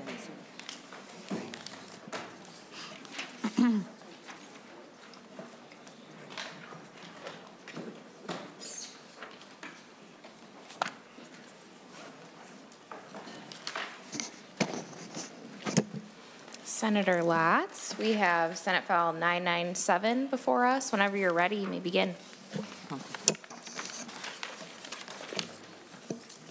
Thank you, Madam Chair and members. Senate File 997 has been around the legislature for quite some time now. I first want to recognize my co-authors on the bill, Senators Abler, Hoffman, Frentz, and Dietzick, and in particular want to note appreciation to Senator Dietzick, who was the chief author on this bill for a number of years. She now having a new position in the legislature. I've taken over as chief author of this bill. The main reason for this bill is so that people within the tort system in the area of injury law, under Minnesota law, which is, by the way, the only state in the nation that does it this way, if a person is injured by another party and they die before any legal action that has been taken is concluded, then their cause of action or their ability to seek accountability for the injury they received that they allege was caused by someone else dies with them. And that means that the tortfeasor, the person that is alleged to have caused the injury or the death, in the case of a wrongful death action, would not be held accountable for the injuries that they are thought to have caused. And indeed, it creates a perverse incentive within the tort system for the alleged tortfeasor, the causer of the injury, to delay resolving a case long enough so that the claimant dies before the case is concluded. Now, that seems to me to be against all of the purposes of a tort system. The purpose of a tort system is is to hold accountable those who cause injury or death and to create the financial incentives for those who are in a position to prevent such injury or death to take the steps and indeed incur costs as they may be necessary to prevent such injuries or death. That's the whole underlying theory of the tort system. So as to any individual cases that come up, of course, those are subject to all of the protections within our civil justice system as they play out. But to overcome this perverse incentive to delay a case until after a person dies of another cause, I'm proposing that we take this action to indicate that a cause of action survives the death of any party. For that purpose, then, we offer Senate File 997, and we have some testifiers to support that position. Senator Latz, did you want to move an amendment before that? I think before we do that, I'd like to have the testifiers testify. I think they're going to address some concerns that the amendment would also address. Okay, thank you, Senator Latz. Up first, we have Toby Pearson, and Joel Carlson. If you want to, you can begin. Please state your name for the record. Thank you, Madam Chair and members. My name is Joel Carlson. I'm here on behalf of the Minnesota Association for Justice. I'll be exceedingly brief. We appreciate your consideration of this bill. It is a problem, and we are the only state in the union with a statute, 57301, that mandates that your cause of action dies with you when you die from an unrelated cause. And we would love to see the legislature address this. It's passed off the Senate floor twice, and we appreciate Senator Dietzig's laboring on this issue. And Senator Limmer and I had a discussion about that, and we were both right. Senator Limmer, you voted against it once and for it once. So we were both right when we talked in your office. Minnesota is not a litigious state. We have very few personal injury cases in Minnesota, around 2,000 cases. That's down over 50% over the last decade. We're not a litigious society, but we want to be respectful and fair. We've had very positive conversations with people who have concerns about this bill, and Senator Latz is going to bring forward an amendment that addresses one of them. How long would these cases be able to be filed? And we're going to continue those conversations with people that have concerns about this. We know they address these cases in every single state, and we would like to see people have justice in Minnesota as well. And you'll hear from some people who have been impacted negatively by this law. So I'm going to leave it at that and have Mr. Slane, our president, seek your support as well. And then when you're done with testimony, we're happy to answer any questions that you might have. Thank you, Mr. Carlson. I appreciate you being brief. We'll move to Chuck Slane. If you can state your name, title for the record, and then please keep it brief. Thank you. Thank you. My name is Chuck Slane, and I'm here as the president of the Minnesota Association for Justice. This bill has been and remains a top priority of our organization. It's time for Minnesota to adopt the right of survivorship, and we urge that you vote it forward today, and we will be here to answer any questions. Thank you, Mr. Slane.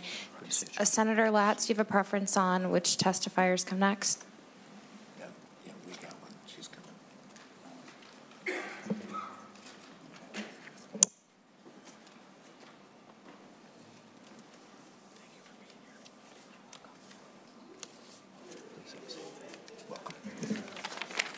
Thank you. Please state your name and title for the record, and keep the testimony brief. Okay. Good afternoon. Well, I guess it's not afternoon. Good morning. Thank you for having me here. My name is Heather Meyer, and I am here to share the story of my husband and I in regards to this legislation and this bill. My husband and I have been married for 30 years, and his name is Joel Meyer. We live in Nisswa. Joel is a veteran. He served in the U.S. Navy during the Vietnam conflict. 602 days ago, Joel underwent surgery to his colon and his liver as a result of a stage 4 cancer diagnosis in January of 2021. The cancer recurred in the spring of 2022, and it recurred again this past winter. He just finished his most recent round of chemotherapy and that's why he's not with us today. The chemo has left him too debilitated to make the 6-hour round trip. So I am here today to share our story with you in the hope that it will prevent others from going through the same thing. The sickness, the chemo, the doctor visits, and the constant fear and anxiety about what comes next have been hard, but it was made needlessly harder by a mistake that was made during surgery on July 9th of 2021. During surgery, the hospital staff and surgeons failed to account for all of the surgical sponges, despite the lead surgeon leaving a note in her report stating that all instrument and sponge counts were correct. They were not. A 12 by 12 sponge was left inside of his abdomen, and that is a sponge the size of a dish rag. I brought him home from Duluth on the 20th of July, and I called an ambulance on the 22nd of July. The sponge was discovered on the 23rd, and it was removed on the 24th. In the 2-week period that it was in his abdomen, it created multiple infections and complications. He remained hospitalized until fall, the 17th of September. During that time, he went from 199 pounds to 150. My husband is 6'3". He was delirious. He developed sepsis and nearly died. He couldn't keep food or anything else down, and he was depressed. He underwent surgery after surgery to insert drains in his abdomen to drain abscesses that had been left behind by the infections from the sponge that was floating around in his abdomen. His recovery lasted months and months, even after he came home. I had to feed him through tubes inserted in his belly 4 times a day, every 3 hours. I ran out of paid time off, and subsequently, I ran out of money. To make matters worse, the hospital provider did not seem to care. In a meeting initiated by them with their CFO and their several other officers and their risk management officer, they apologized and offered me 2 $10 gift cards to accommodate the inconvenience of driving 20 minutes from our home to be with him at the hospital every single day from the 21st of July to the 17th of September. So we hired a lawyer. At the time, we did not want to litigate, and we still don't. We are not litigious people. We have never sued anyone in our entire lives. We don't want to spend these valuable days sitting through depositions and responding to ridiculous discovery and spending money on medical experts. At this time, they are getting ready to depose us the end of this month. We were hopeful that we could negotiate a fair settlement with them. We made them an offer, and they didn't even bother to respond to our offer. It was radio silence. As a result, we had to start a lawsuit. Now, I'm not a lawyer, but I can read a pleading. In their answer to our lawsuit, they denied any negligence at all, and they even stated that my husband may have been negligent and that he might have been the cause of his injuries. Keep in mind, he was in their care 24/7 from the 9th of July to the 17th of September, except for one day, the 21st of July of 2021. They have now asked for a jury trial, and they have even asked that we pay for their costs. The trial has been set for just after Thanksgiving, which should be the beginning of our holiday season, and it will infringe on our holiday season. In my mind, there is only one reason for the hospital to refuse to negotiate, to include ridiculous defenses, and to ask for a jury trial, and that is that they are hoping he will die from cancer before they can be held accountable for their negligence. They have all of his medical records.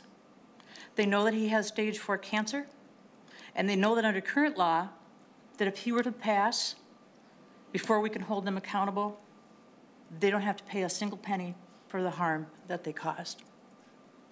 So I am here to ask you to help us fix this terrible legal loophole that lets wrongdoers profit from the deaths of their victims. Thank you. Thank you, Ms. Meyer, for your testimony, and my heart really goes out to you, your husband, your entire family for all that you've been through. Thank you. Senator Latz. Thank you, Madam Chair, and thank you, Ms. Meyer. You're welcome. For your travel today as Yes, well. you're welcome. For being here. Our best to your husband. All right, thank you. Members, I would like to call your attention to a number of items in your packets as well. There is, among a number of individual letters, some people supporting this. There's also a letter from the Elder Voice Advocates that's in there, and I note that there is a letter in opposition as well, so I'm being fair-minded, letting you know what's there. You also have in your packet information describing the number of kinds of claims that are filed in Minnesota courts. And you will note that with regard to personal injury and wrongful death claims, not only are they a fairly small proportion of all claims in Minnesota courts, but they have been declining substantially in the last 4 or 5 years. There's a graphic which describes, or which shows Minnesota being the only state that has this kind of provision. And there's some other information in there as well for you to take a look at as you're able to do so, as well as an article reproduced from the Star Tribune on the subject.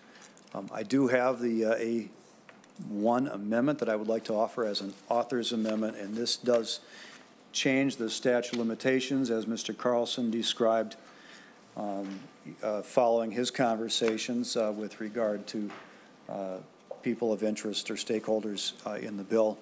The change would be that ordinarily the default statute of limitations for personal injury claims in Minnesota is 6 years from the date of occurrence. This would change the statute of limitations to be 3 years after the date of death, as provided that the action must still be commenced within 6 years. So it doesn't change the 6 years from the act or omission, but also in the event that there is an intervening death, it provides a 3-year limitation for bringing the cause of action as well. And so I'd move the A1 amendment as an author's amendment. Senator Latz has moved the A1 amendment as an author's amendment. All those in favor, say aye. Aye. Any opposed? All right, the amendment is adopted. Senator Latz, you have a few more testifiers. Whoever wants to start, please state your name and title for the record, and as much as you can, keep the testimony brief. Okay, thank you. My name is Jackie Hennessy, and I'm here to share the experience of our family in support that this bill would be passed. My support is based on the tragedy of my family's experience and the belief that no family should ever have to repeat this experience. In June 2014, my mother, at the age of 79, was the victim of a witnessed sexual assault at the facility where she lived. The assault occurred at the hands of another resident who was not removed from the facility for another 6 days after our family got an order for protection. In the following days, weeks, and months after the assault, our family engaged in multiple legal actions in an attempt to provide safety for my mother and to bring justice on her behalf. Initially, we were met with roadblocks and lack of support, which were explained away by her age, her cognitive status, and details of the assault. The actions of our attorney to the responsible parties, after we finally connected with attorneys specializing in elder abuse, their actions were met with delayed response or no response over months and months until my mother's death in May 2016. Because this case was never brought to closure in the courts of law during the life of my mother, the case essentially died with her. She lived the last 2 years of her life suffering with the memory of the sexual assault and the fear that it would happen again. When we tucked her in at night, she would ask us if her windows were locked. The negligence of the facility was never acknowledged. No one was held responsible. No one was held accountable. No authentic apology was ever given to my mother or my family. My mother was not given the dignity of care deserving of victims of sexual assault. With her death, her pain and suffering was immediately forgotten. As we've heard, Minnesota is the only state to not have claims survive the death of the individual. I am asking you to vote to not forget the pain and suffering of families and victims. I am asking you to vote to hold responsible parties accountable for the pain and suffering of victims and their families. I am asking you, please, to vote in support of this bill so that there is no incentive to drag out claims, hoping that the death of the victim closes a case rather than the justice of the courts. Thank you. Thank you for your testimony. Sorry for your loss, and again, sorry to hear all the difficulty that your family experienced in those last few months. To our next testifier, if you could state your name and title for the record, and try to keep the testimony brief. Thank you. Thank you, Madam Chair and committee members. My name is Kay Brommelkamp. I urge you to support Senate File 997, critical legislation for our elder population. I'm a founding member of Elder Voice Advocates. Our members share experiences of abuse, neglect, pain, suffering, injury, and death of our loved ones in long-term care with no recourse under the law for harm when their claims die with them. Under the current law, at Minnesota statutes 573.01 and .02, justice for loved ones who are injured or died due to negligence is unattainable. The law operates as a disincentive for quality care. Pre-pandemic, my mother resided in York Gardens of Edina Assisted Living for care related to her dementia and experienced ongoing neglect and abuse leading to injury and death. She shared comments with us that we just attributed to her dementia, such as, "They are mean to me. I wasn't fed and I was hungry. I don't know how I got this bruise. There's a man that sleeps in my chair at the end of my bed." When we brought our concerns to the staff, we were repeatedly told that the care was checked off on her chart, so therefore it must have been done. We had our own observations that led us to put in a camera. Unexplained bruises, unshowered at times, unchanged depends, safety sensors unplugged, finding our mom alone in her room while other residents were eating. Many mornings still in bed, no cares given. In a 3-day span of time, from camera record, we observed night safety checks skipped, no showers, no medications, skipped escorts to meals. The morning aide would come in, lock the door, go to the end of her bed, sit in a chair, watch TV or sleep. That was the man at the end of my mom's bed that she had told us about. And not provide her cares or prepare a breakfast or bring her to breakfast. Another aide dressed her roughly, stating she's being rough with her because my mom is so frustrating, and repeatedly hits my mom's legs, then yelled at her, calling her a grown-ass adult multiple times. Our family would come most days to help protect our mother and to care for her. On 3 different occasions, when the facility knew that we had a camera, no cares were given for 16, 18, and 19 hours each. She lay in her own soil with no food, water, or change of depends. We reported the neglect and abuse of our mother to the Minnesota Department of Health. While we waited for the state to investigate, our mother suffered staff retaliation, the maltreatment continued, and she passed away. Based on our submission, the findings were substantiated maltreatment and neglect. However, the substantiation came too late, 5 months after her death. We later learned that during the investigation, the facility had previously submitted their own report that falsely reported the severity of the abuse my mother endured. Even a small measure of accountability, the administrative processes is extremely hard to achieve. Criminal claims are out of the control of families and are extremely rare against care providers, even with egregious abuse and neglect. Families are left with a civil process only to find out the claims of horrific pain and suffering of their loved ones due to negligence leading to injury and death died with them. The facility makes it very difficult for families to get any resolution while living, and even more so after death. The facilities are not held accountable. We contemplated a legal claim of injury and death after our mother died, and were devastated to learn that we could not bring claims on her behalf, instead reduced to a claim of fraud for collecting a fee for services never delivered. We're the only state not to allow claims to survive. The time has come to change the law. Our growing elder population needs this change. They are significantly and disproportionately disadvantaged by the current lack of survivability from the rest of our population, given their advanced age, their vulnerabilities, limited lifespan, and likelihood of death after injury. There currently is no justice for their harm, for their pain, for their suffering. Thank you for allowing me the opportunity to share my support. Thank you for your testimony.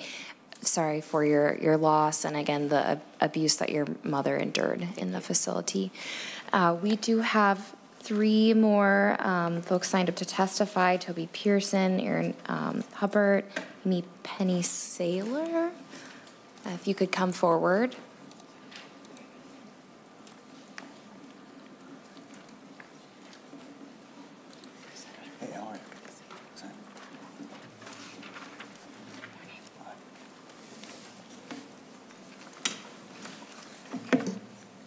Mr. Pearson, if you could state your name and title for the record, and please try to keep the testimony brief. Madam Chair, members, my name is Toby Pearson. I'm with Care Providers of Minnesota today on behalf of the Long-Term Care Imperative. I will turn it over to Ms. Hupert for the second half of our testimony. First, I'd like to say thanks to the proponents for taking the time to meet with us and explain their intent. Found that conversation to be very helpful, I think, to trying to arrive at what we hope will be a future resolution of our differences. Unfortunately, we're not there yet. Unfortunately, our settings deal with death and dying almost every day, and the process of dying is never easy. Our settings, and especially our hardworking staff, have had to deal with this enormously in the last 2 years. Unfortunately, incidents like those that were described do happen. Stories like those illustrate why we do need to come together, why we do need to talk to the author and the proponents, and that we do need to solve this issue. We've not reached agreement with the language in its current form, or even including the amendment that you took today. We still have concerns about timing of the filing of suits and logistics of that timing. It's a pretty complex issue once you delve into the complexities of the laws. On its face, the stories illustrate why this needs to be addressed. We look forward to ongoing conversations with the author and the proponent and hope that we can find some language that will address our concerns before it is acted upon on the floor. I will turn it over to Ms. Hupert now. Ms. Hubert, if you can state your name and title for the record, and please try to keep the testimony brief. Thank you, Madam Chair, members of the committee. For the record, my name is Erin Hupert, and I am here on behalf of the Long-Term Care Imperative. I don't have the distinction of being a lawyer. I am a regular person, so my comments will reflect that. And I'm actually going to take things a slightly different direction. I had a very close and important member of my family pass in May of 2020. This person had been ill for a while, but things really took a turn in March of that year. So 3 years later, there's still a lot that I remember pretty vividly about that time.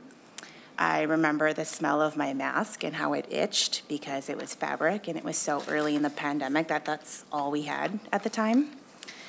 I remember that we wanted to spend time with her, but we were really worried about meeting with her and perhaps giving her this virus that no one knew anything about and accelerating her decline. I remember the call we got when she had passed during the night. I remember how absurd it felt trying to keep a mask on because we had to go through this comedic cycle of clearing our nose and wiping our tears and then washing our hands and then putting the mask back on and then clearing our nose and washing our hands and putting the mask back on. And it felt like a slapstick comedy. I remember how we had to have a graveside service that left out people that were really important to her because we were still pretty limited on how many individuals could gather at one time. I know that we were making the best decisions we could with the information we had. And here's what I don't know and what I don't remember. I don't know or remember on any given day how much pain she was in those final months. She was a pretty stoic person anyway, and so she probably wouldn't have let on even if she had. And my family member received really excellent, incredibly compassionate care during her illness. She passed peacefully and on her own terms. But in an alternate universe, even under this bill with the adoption of the A1, the committee would be asking a court to rely on me and my memory, as imperfect as it is, to attest not to my own pain, but to hers. And that perhaps is why Minnesota has never rewarded people who have not been directly injured with money for another person's claims.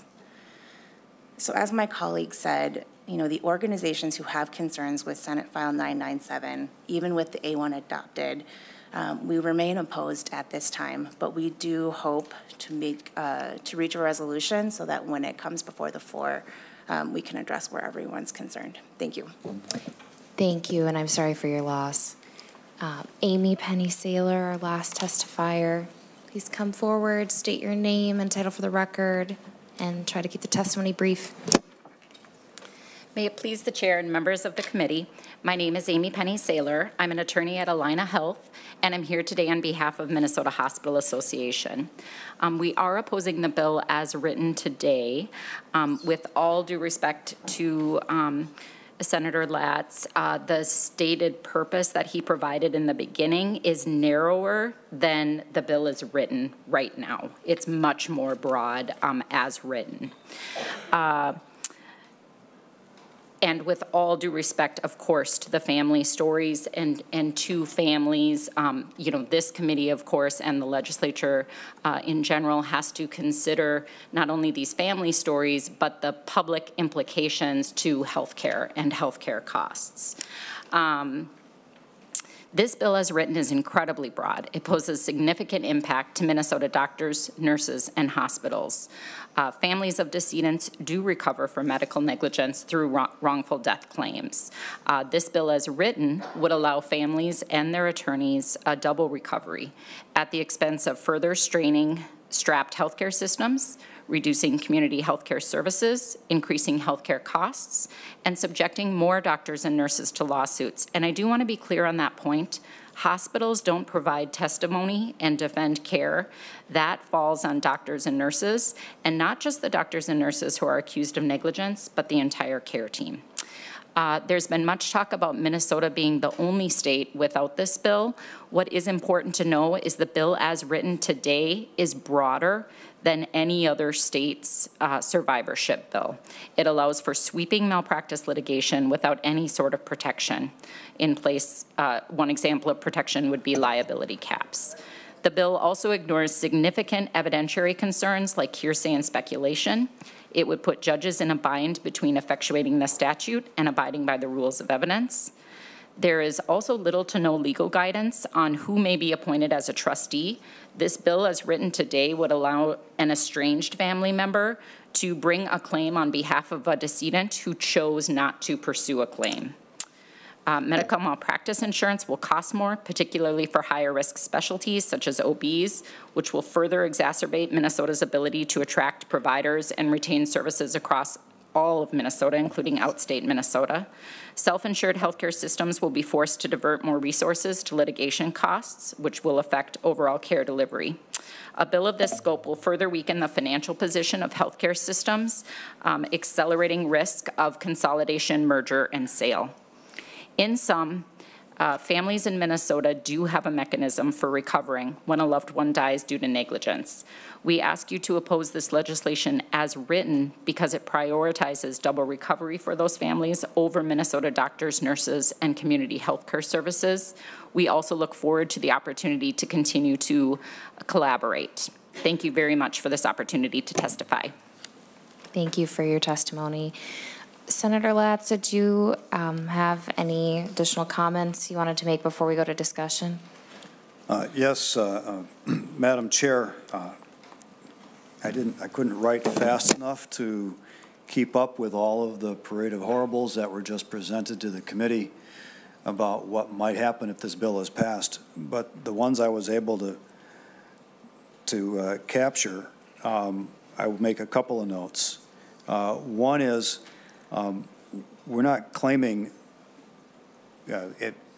the way the bill is written, the point of this is not to preserve wrongful death actions against the causer of the death. The point of this is to set up the system so that a person who dies from an unrelated cause is still able to pursue accountability for the injuries that they suffered. So in the case of a long-term care facility where you've got an elderly person who they know is within 6 months of death from old age, or they believe is within 6 months of death from old age, but they're assaulted in the facility, all the defendant has to do is drag the lawsuit out for more than 6 months, the person dies, and then they can't be held accountability for the assault that occurred in their facility. Now, if they somehow caused the death, that is still a viable wrongful death action in Minnesota. I can't imagine how they get from the point of claiming there's going to be such an onslaught of lawsuits and damages that it's going to throw the financial viability of the healthcare system into doubt. Those are the kind of arguments that have been made for decades, and I'm not kidding when I say decades. When I was in law school, I graduated in 1988. I wrote a law school paper on medical practice liability and on the compensation system. And the research that I did then has been reaffirmed since then. And the research I did captured the research that was done by places like the Rand Corporation. And they did comprehensive analysis of all the proposed tort reforms, liability caps, insurance changes, shifts the burden of proof, all those kind of things. And they try to draw a connection or look for a connection between those tort reforms and the impact on malpractice insurance premiums. And there was no impact on malpractice insurance premiums. Liability caps don't reduce insurance premiums. So this claim that malpractice insurance costs are going to skyrocket is just not supported by the evidence.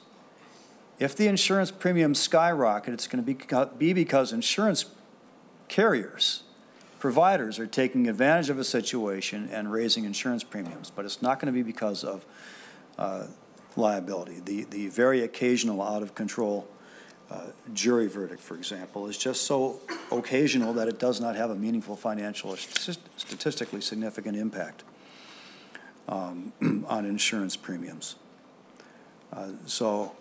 The arguments have not changed, and they are as specious now as they were in 1987 when I actually wrote the paper, which, for what it's worth, was not just my own work. It received an award from, it was published in the Insurance Law Journal, so a peer-reviewed journal. And I don't say that to tout my own credentials. I say it to amplify the value of the work, the impact of the work that it reflected. So, members, I'm always willing to continue to talk with people about improving legislation. I think I've demonstrated that over my career and in my work here in the committee this year. But the underlying purpose of this bill and the underlying language in this bill is not going to create a cascade of lawsuits and liabilities. In fact, what you have seen in terms of the detail that's in the committee packet shows the decline in lawsuits. And that's not going to change with this, but it will give an avenue for compensation for the rare cases when this does happen. As you have heard, they're pretty significant situations. Thank you. Thank you, Senator Latz. Members, we have Senate File 997 as amended before us. Questions, comments? Senator Kroon. Thank you, Madam Chair. My question is for Ms. Penny Saylor, if she could come back up to the testifying table.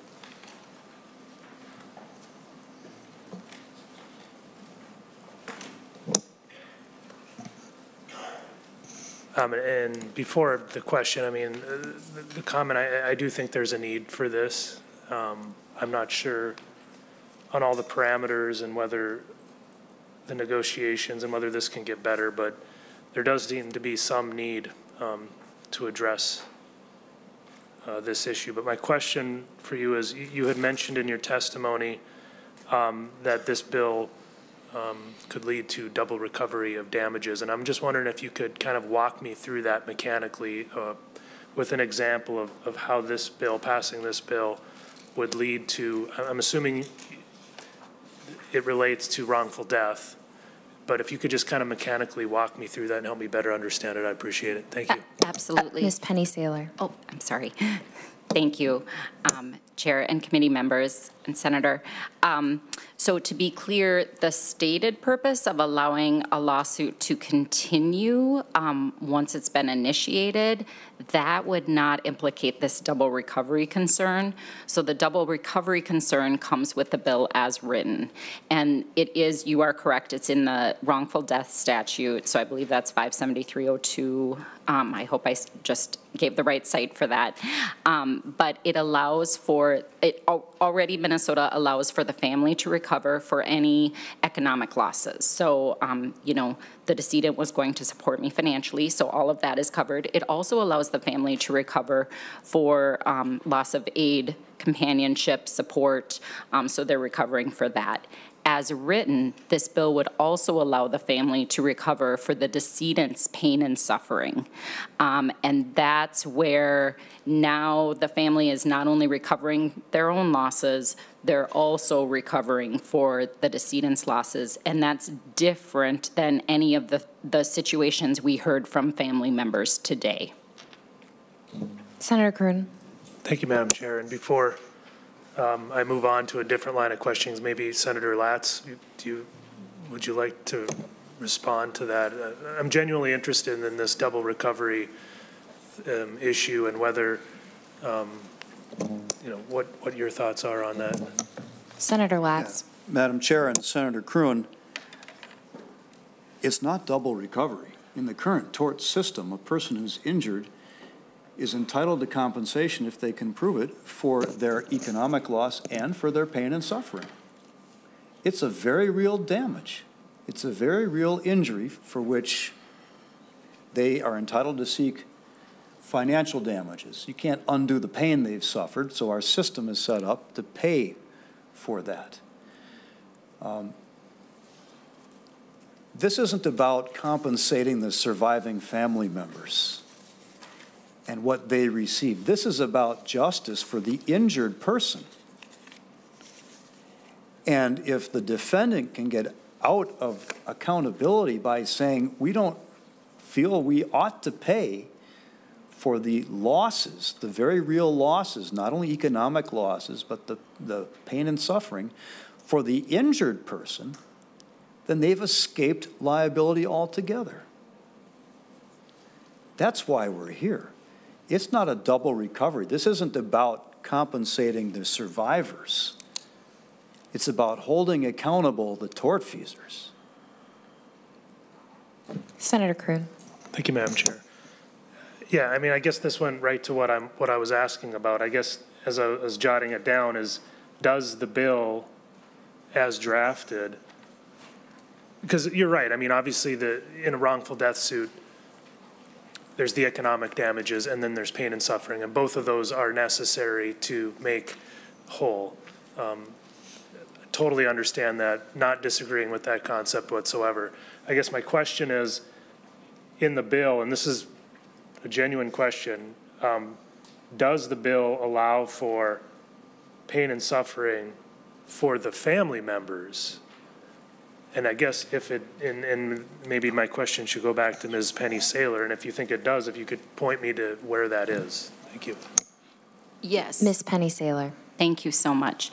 Yes, Senator. The bill, not only the bill, but the statute as written and enacted and in practice today allows for the family members' pecuniary losses, which includes, the jury instructions call it, loss of aid, comfort, and companionship. So, you know, my mom would have been with me at my wedding, and I've lost that now. So families do recover for their loss of that loved one, and that's a non-economic damage. Pain and suffering is also a non-economic damage. And again, I would just call out that the issue is this, it's speculative, what the pain and suffering of the decedent would be, and there are evidentiary concerns, which I think would be, you know, of concern to the Judiciary Committee. Senator Latz.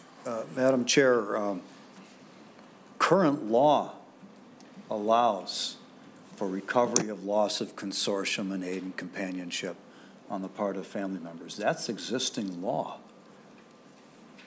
This doesn't change that. And while there are evidentiary concerns, that's why we have courts, is to sort out the evidentiary issues. It will be harder for a plaintiff, a trustee, a family member to prove what the suffering was of their loved one that got injured.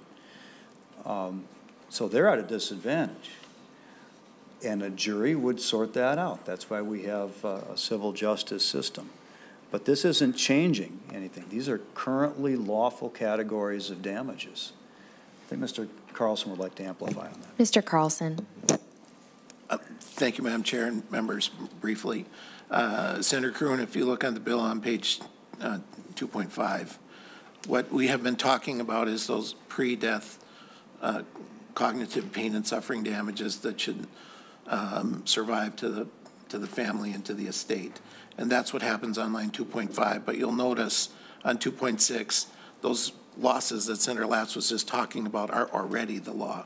So what we've been talking about for 10 years for these cases is for all damages to survive to the estate. And there isn't a double recovery as we see it. I'm happy to talk with counsel and make sure I understand that concern better. But this is not an outlier on both of those concepts. And we're happy to detail that more, but this is not a double recovery. And you know our law prevents a double recovery, so we know that that's not the case. And I would point out from the Minnesota Supreme Court on the malpractice side, which includes all malpractice, attorney, accountant, medical, 109 cases filed last year across the entire state. It's a very difficult area, and it's a rare occurrence. 30,000. Senator Kroon. Yeah. Thank you, Madam Chair. It seems like there's some agreement on concept about that there shouldn't be a double recovery, and that's the existing law. I understand that. Maybe there's, and I won't get involved into the negotiations, maybe there is some language that could address everybody's concern, and I won't do that. I won't facilitate that in committee right now. So I guess I'll move on to my next question, Madam Chair. And Ms. Penny Saylor had mentioned in her testimony that there's some issues with the appointments of personal representatives or who can carry on or bring these lawsuits. And I guess my question is, under this bill, I guess to her example, would an estranged family member be able to bring the lawsuit?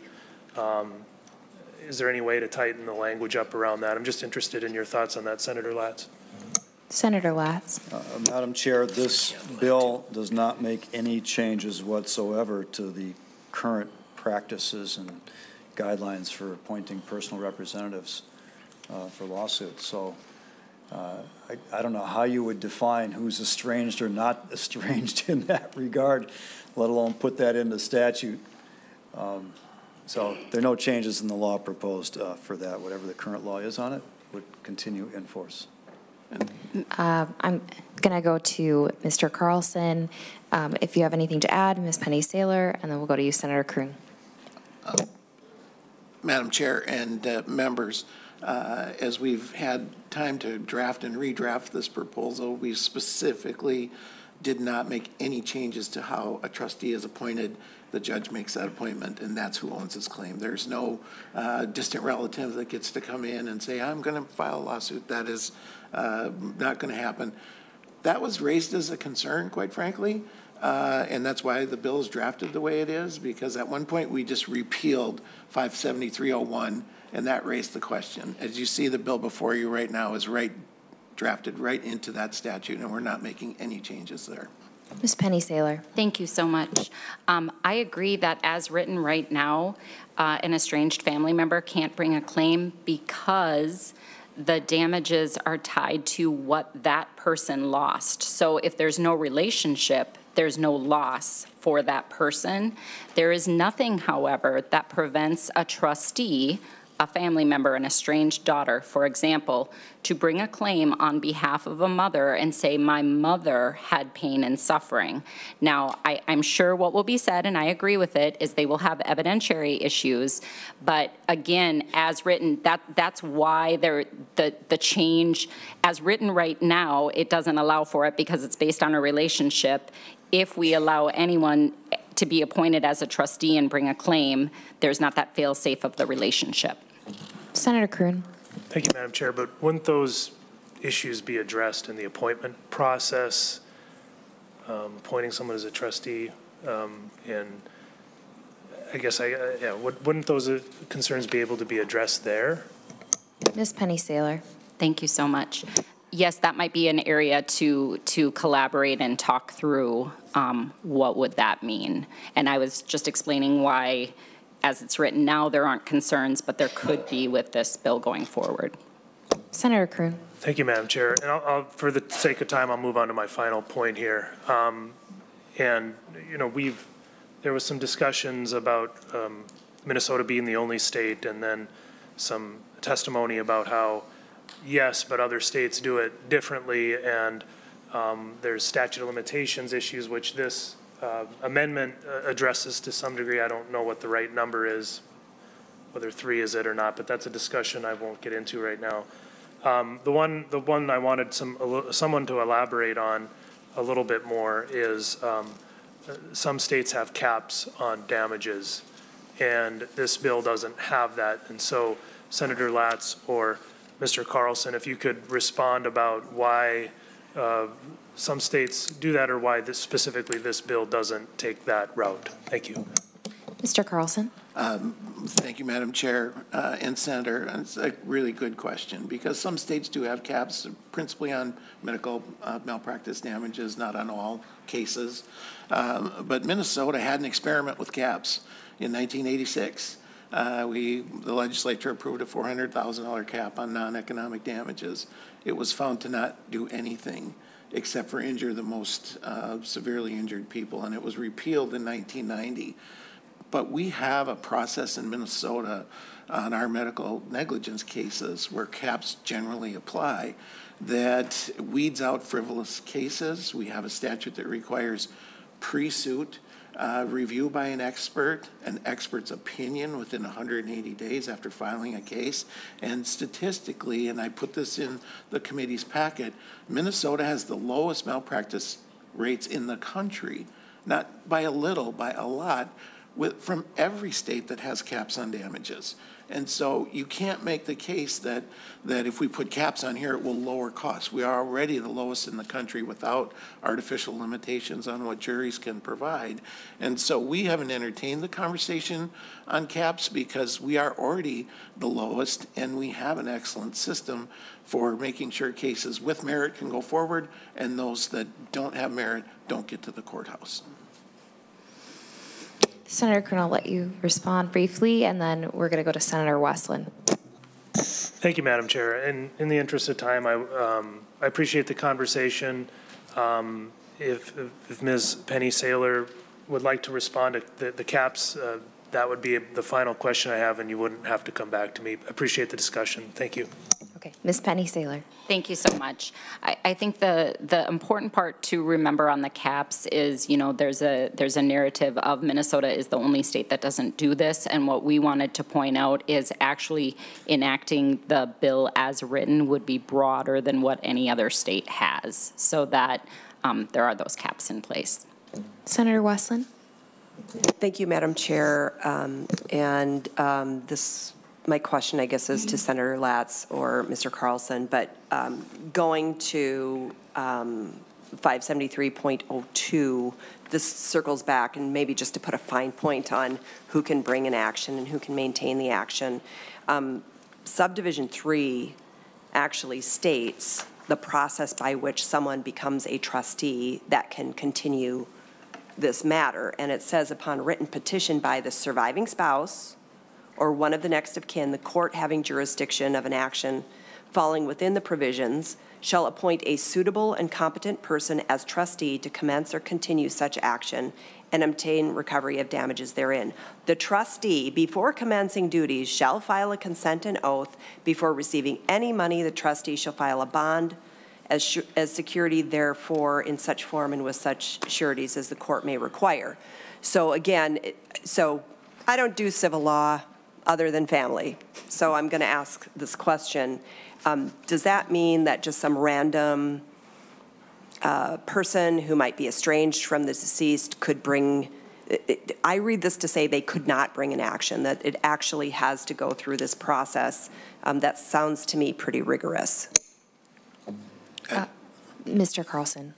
Madam Chair and Senator Westland, one of the problems that we have with bills is that you don't get to see the rest of the law that's in front of you, but you're absolutely right. We're not changing that process at all. It happens right now, and to further amplify that, if you look on page 1 of the bill, right now under current law, the trustee does have the right to bring forward all other claims other than your injury action contracts and others. So that happens right now, and this just allows them to allow their injury action to survive. Senator Westland. Thank you, Madam Chair and Mr. Carlson. And again, so sometimes we get into these discussions and lose the nugget. So my understanding of the nugget is that an injury occurs to a person. There's a cause of action that arises out of that injury. What we have heard today is that occasionally what will happen is that cause of action will be extended to the point where that person who was injured is deceased, and whatever accountability, as Senator Latz stated, may have come from bringing that cause of action is lost. This simply says that if there was a cause of action prior to the death of the person, that it will survive. Do I have that right? Ms. Penny Saylor, I'll let you respond, and then I'll go to Mr. Carlson or Senator Latz. Senator Westland, I agree that that's been the discussion today, that is the purpose of this bill. I disagree that as written, this bill is that narrowly tailored. And if I may, just for one moment on the trustee issue, thank you for pointing out the provision in the statute. There are some protections, but it would still allow for estranged family members to bring a claim. Mr. Carlson. Thank you, Madam Chair. We'll take that one offline because we're not really reading it that way. But Senator Westland, that's absolutely right. And the change you're talking about is on page 2, line 2.23 and 2.24. We're deleting the special damages and allowing all damages to survive. That's exactly what we're here for. Thank you. Members, any other questions, comments? Can I just very briefly, Madam Senator Chair? Westland. I will say that I appreciate the testimony today from those on the other side of this issue. I appreciate you participating in this discussion. I am not persuaded. And I believe that based on the stories that we have heard, that there are people who are experiencing significant damage who have a right to bring a cause of action. And it offends my sensibilities that there are those who would simply extend the legal process as they can, hoping that the person injured will die, and that the people who caused the injury would not be held accountable. That offends my sensibilities. And I hope that everyone will vote for this bill. Members, I'll come to you in a moment, Ms. Penny Saylor. Members, any other questions or concerns? Keep that brief, and then we'll go to the author before moving the bill. Absolutely. Ms. Penny Saylor. That was obviously very passionate, and certainly families need to be cared for. The one thing I would say is that when a case is filed with the court, it is no longer defendant's prerogative to, quote, delay the case. A judge is in control of the case, and a judge schedules what happens with the case. Thank you. Senator Latz.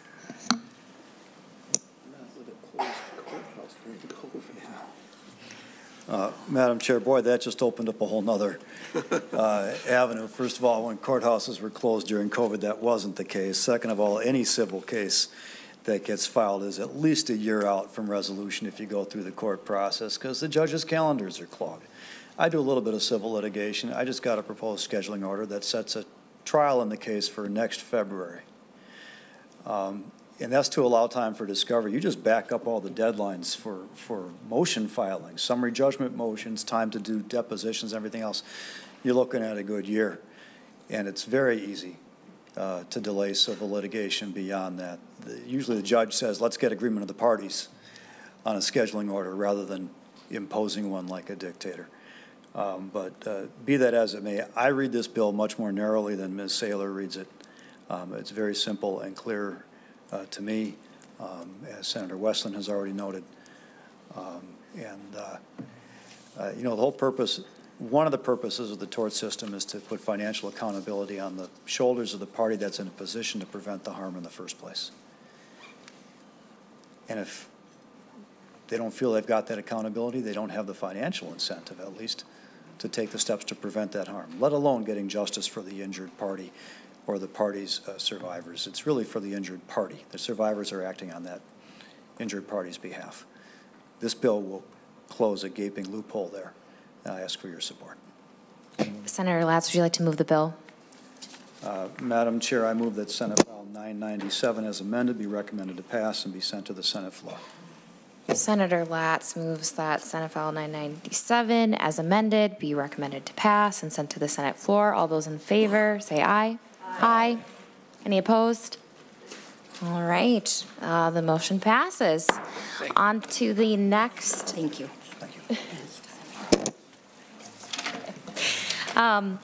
We are just coming up to noon, so we are going to recess until 12:30. The committee's in recess.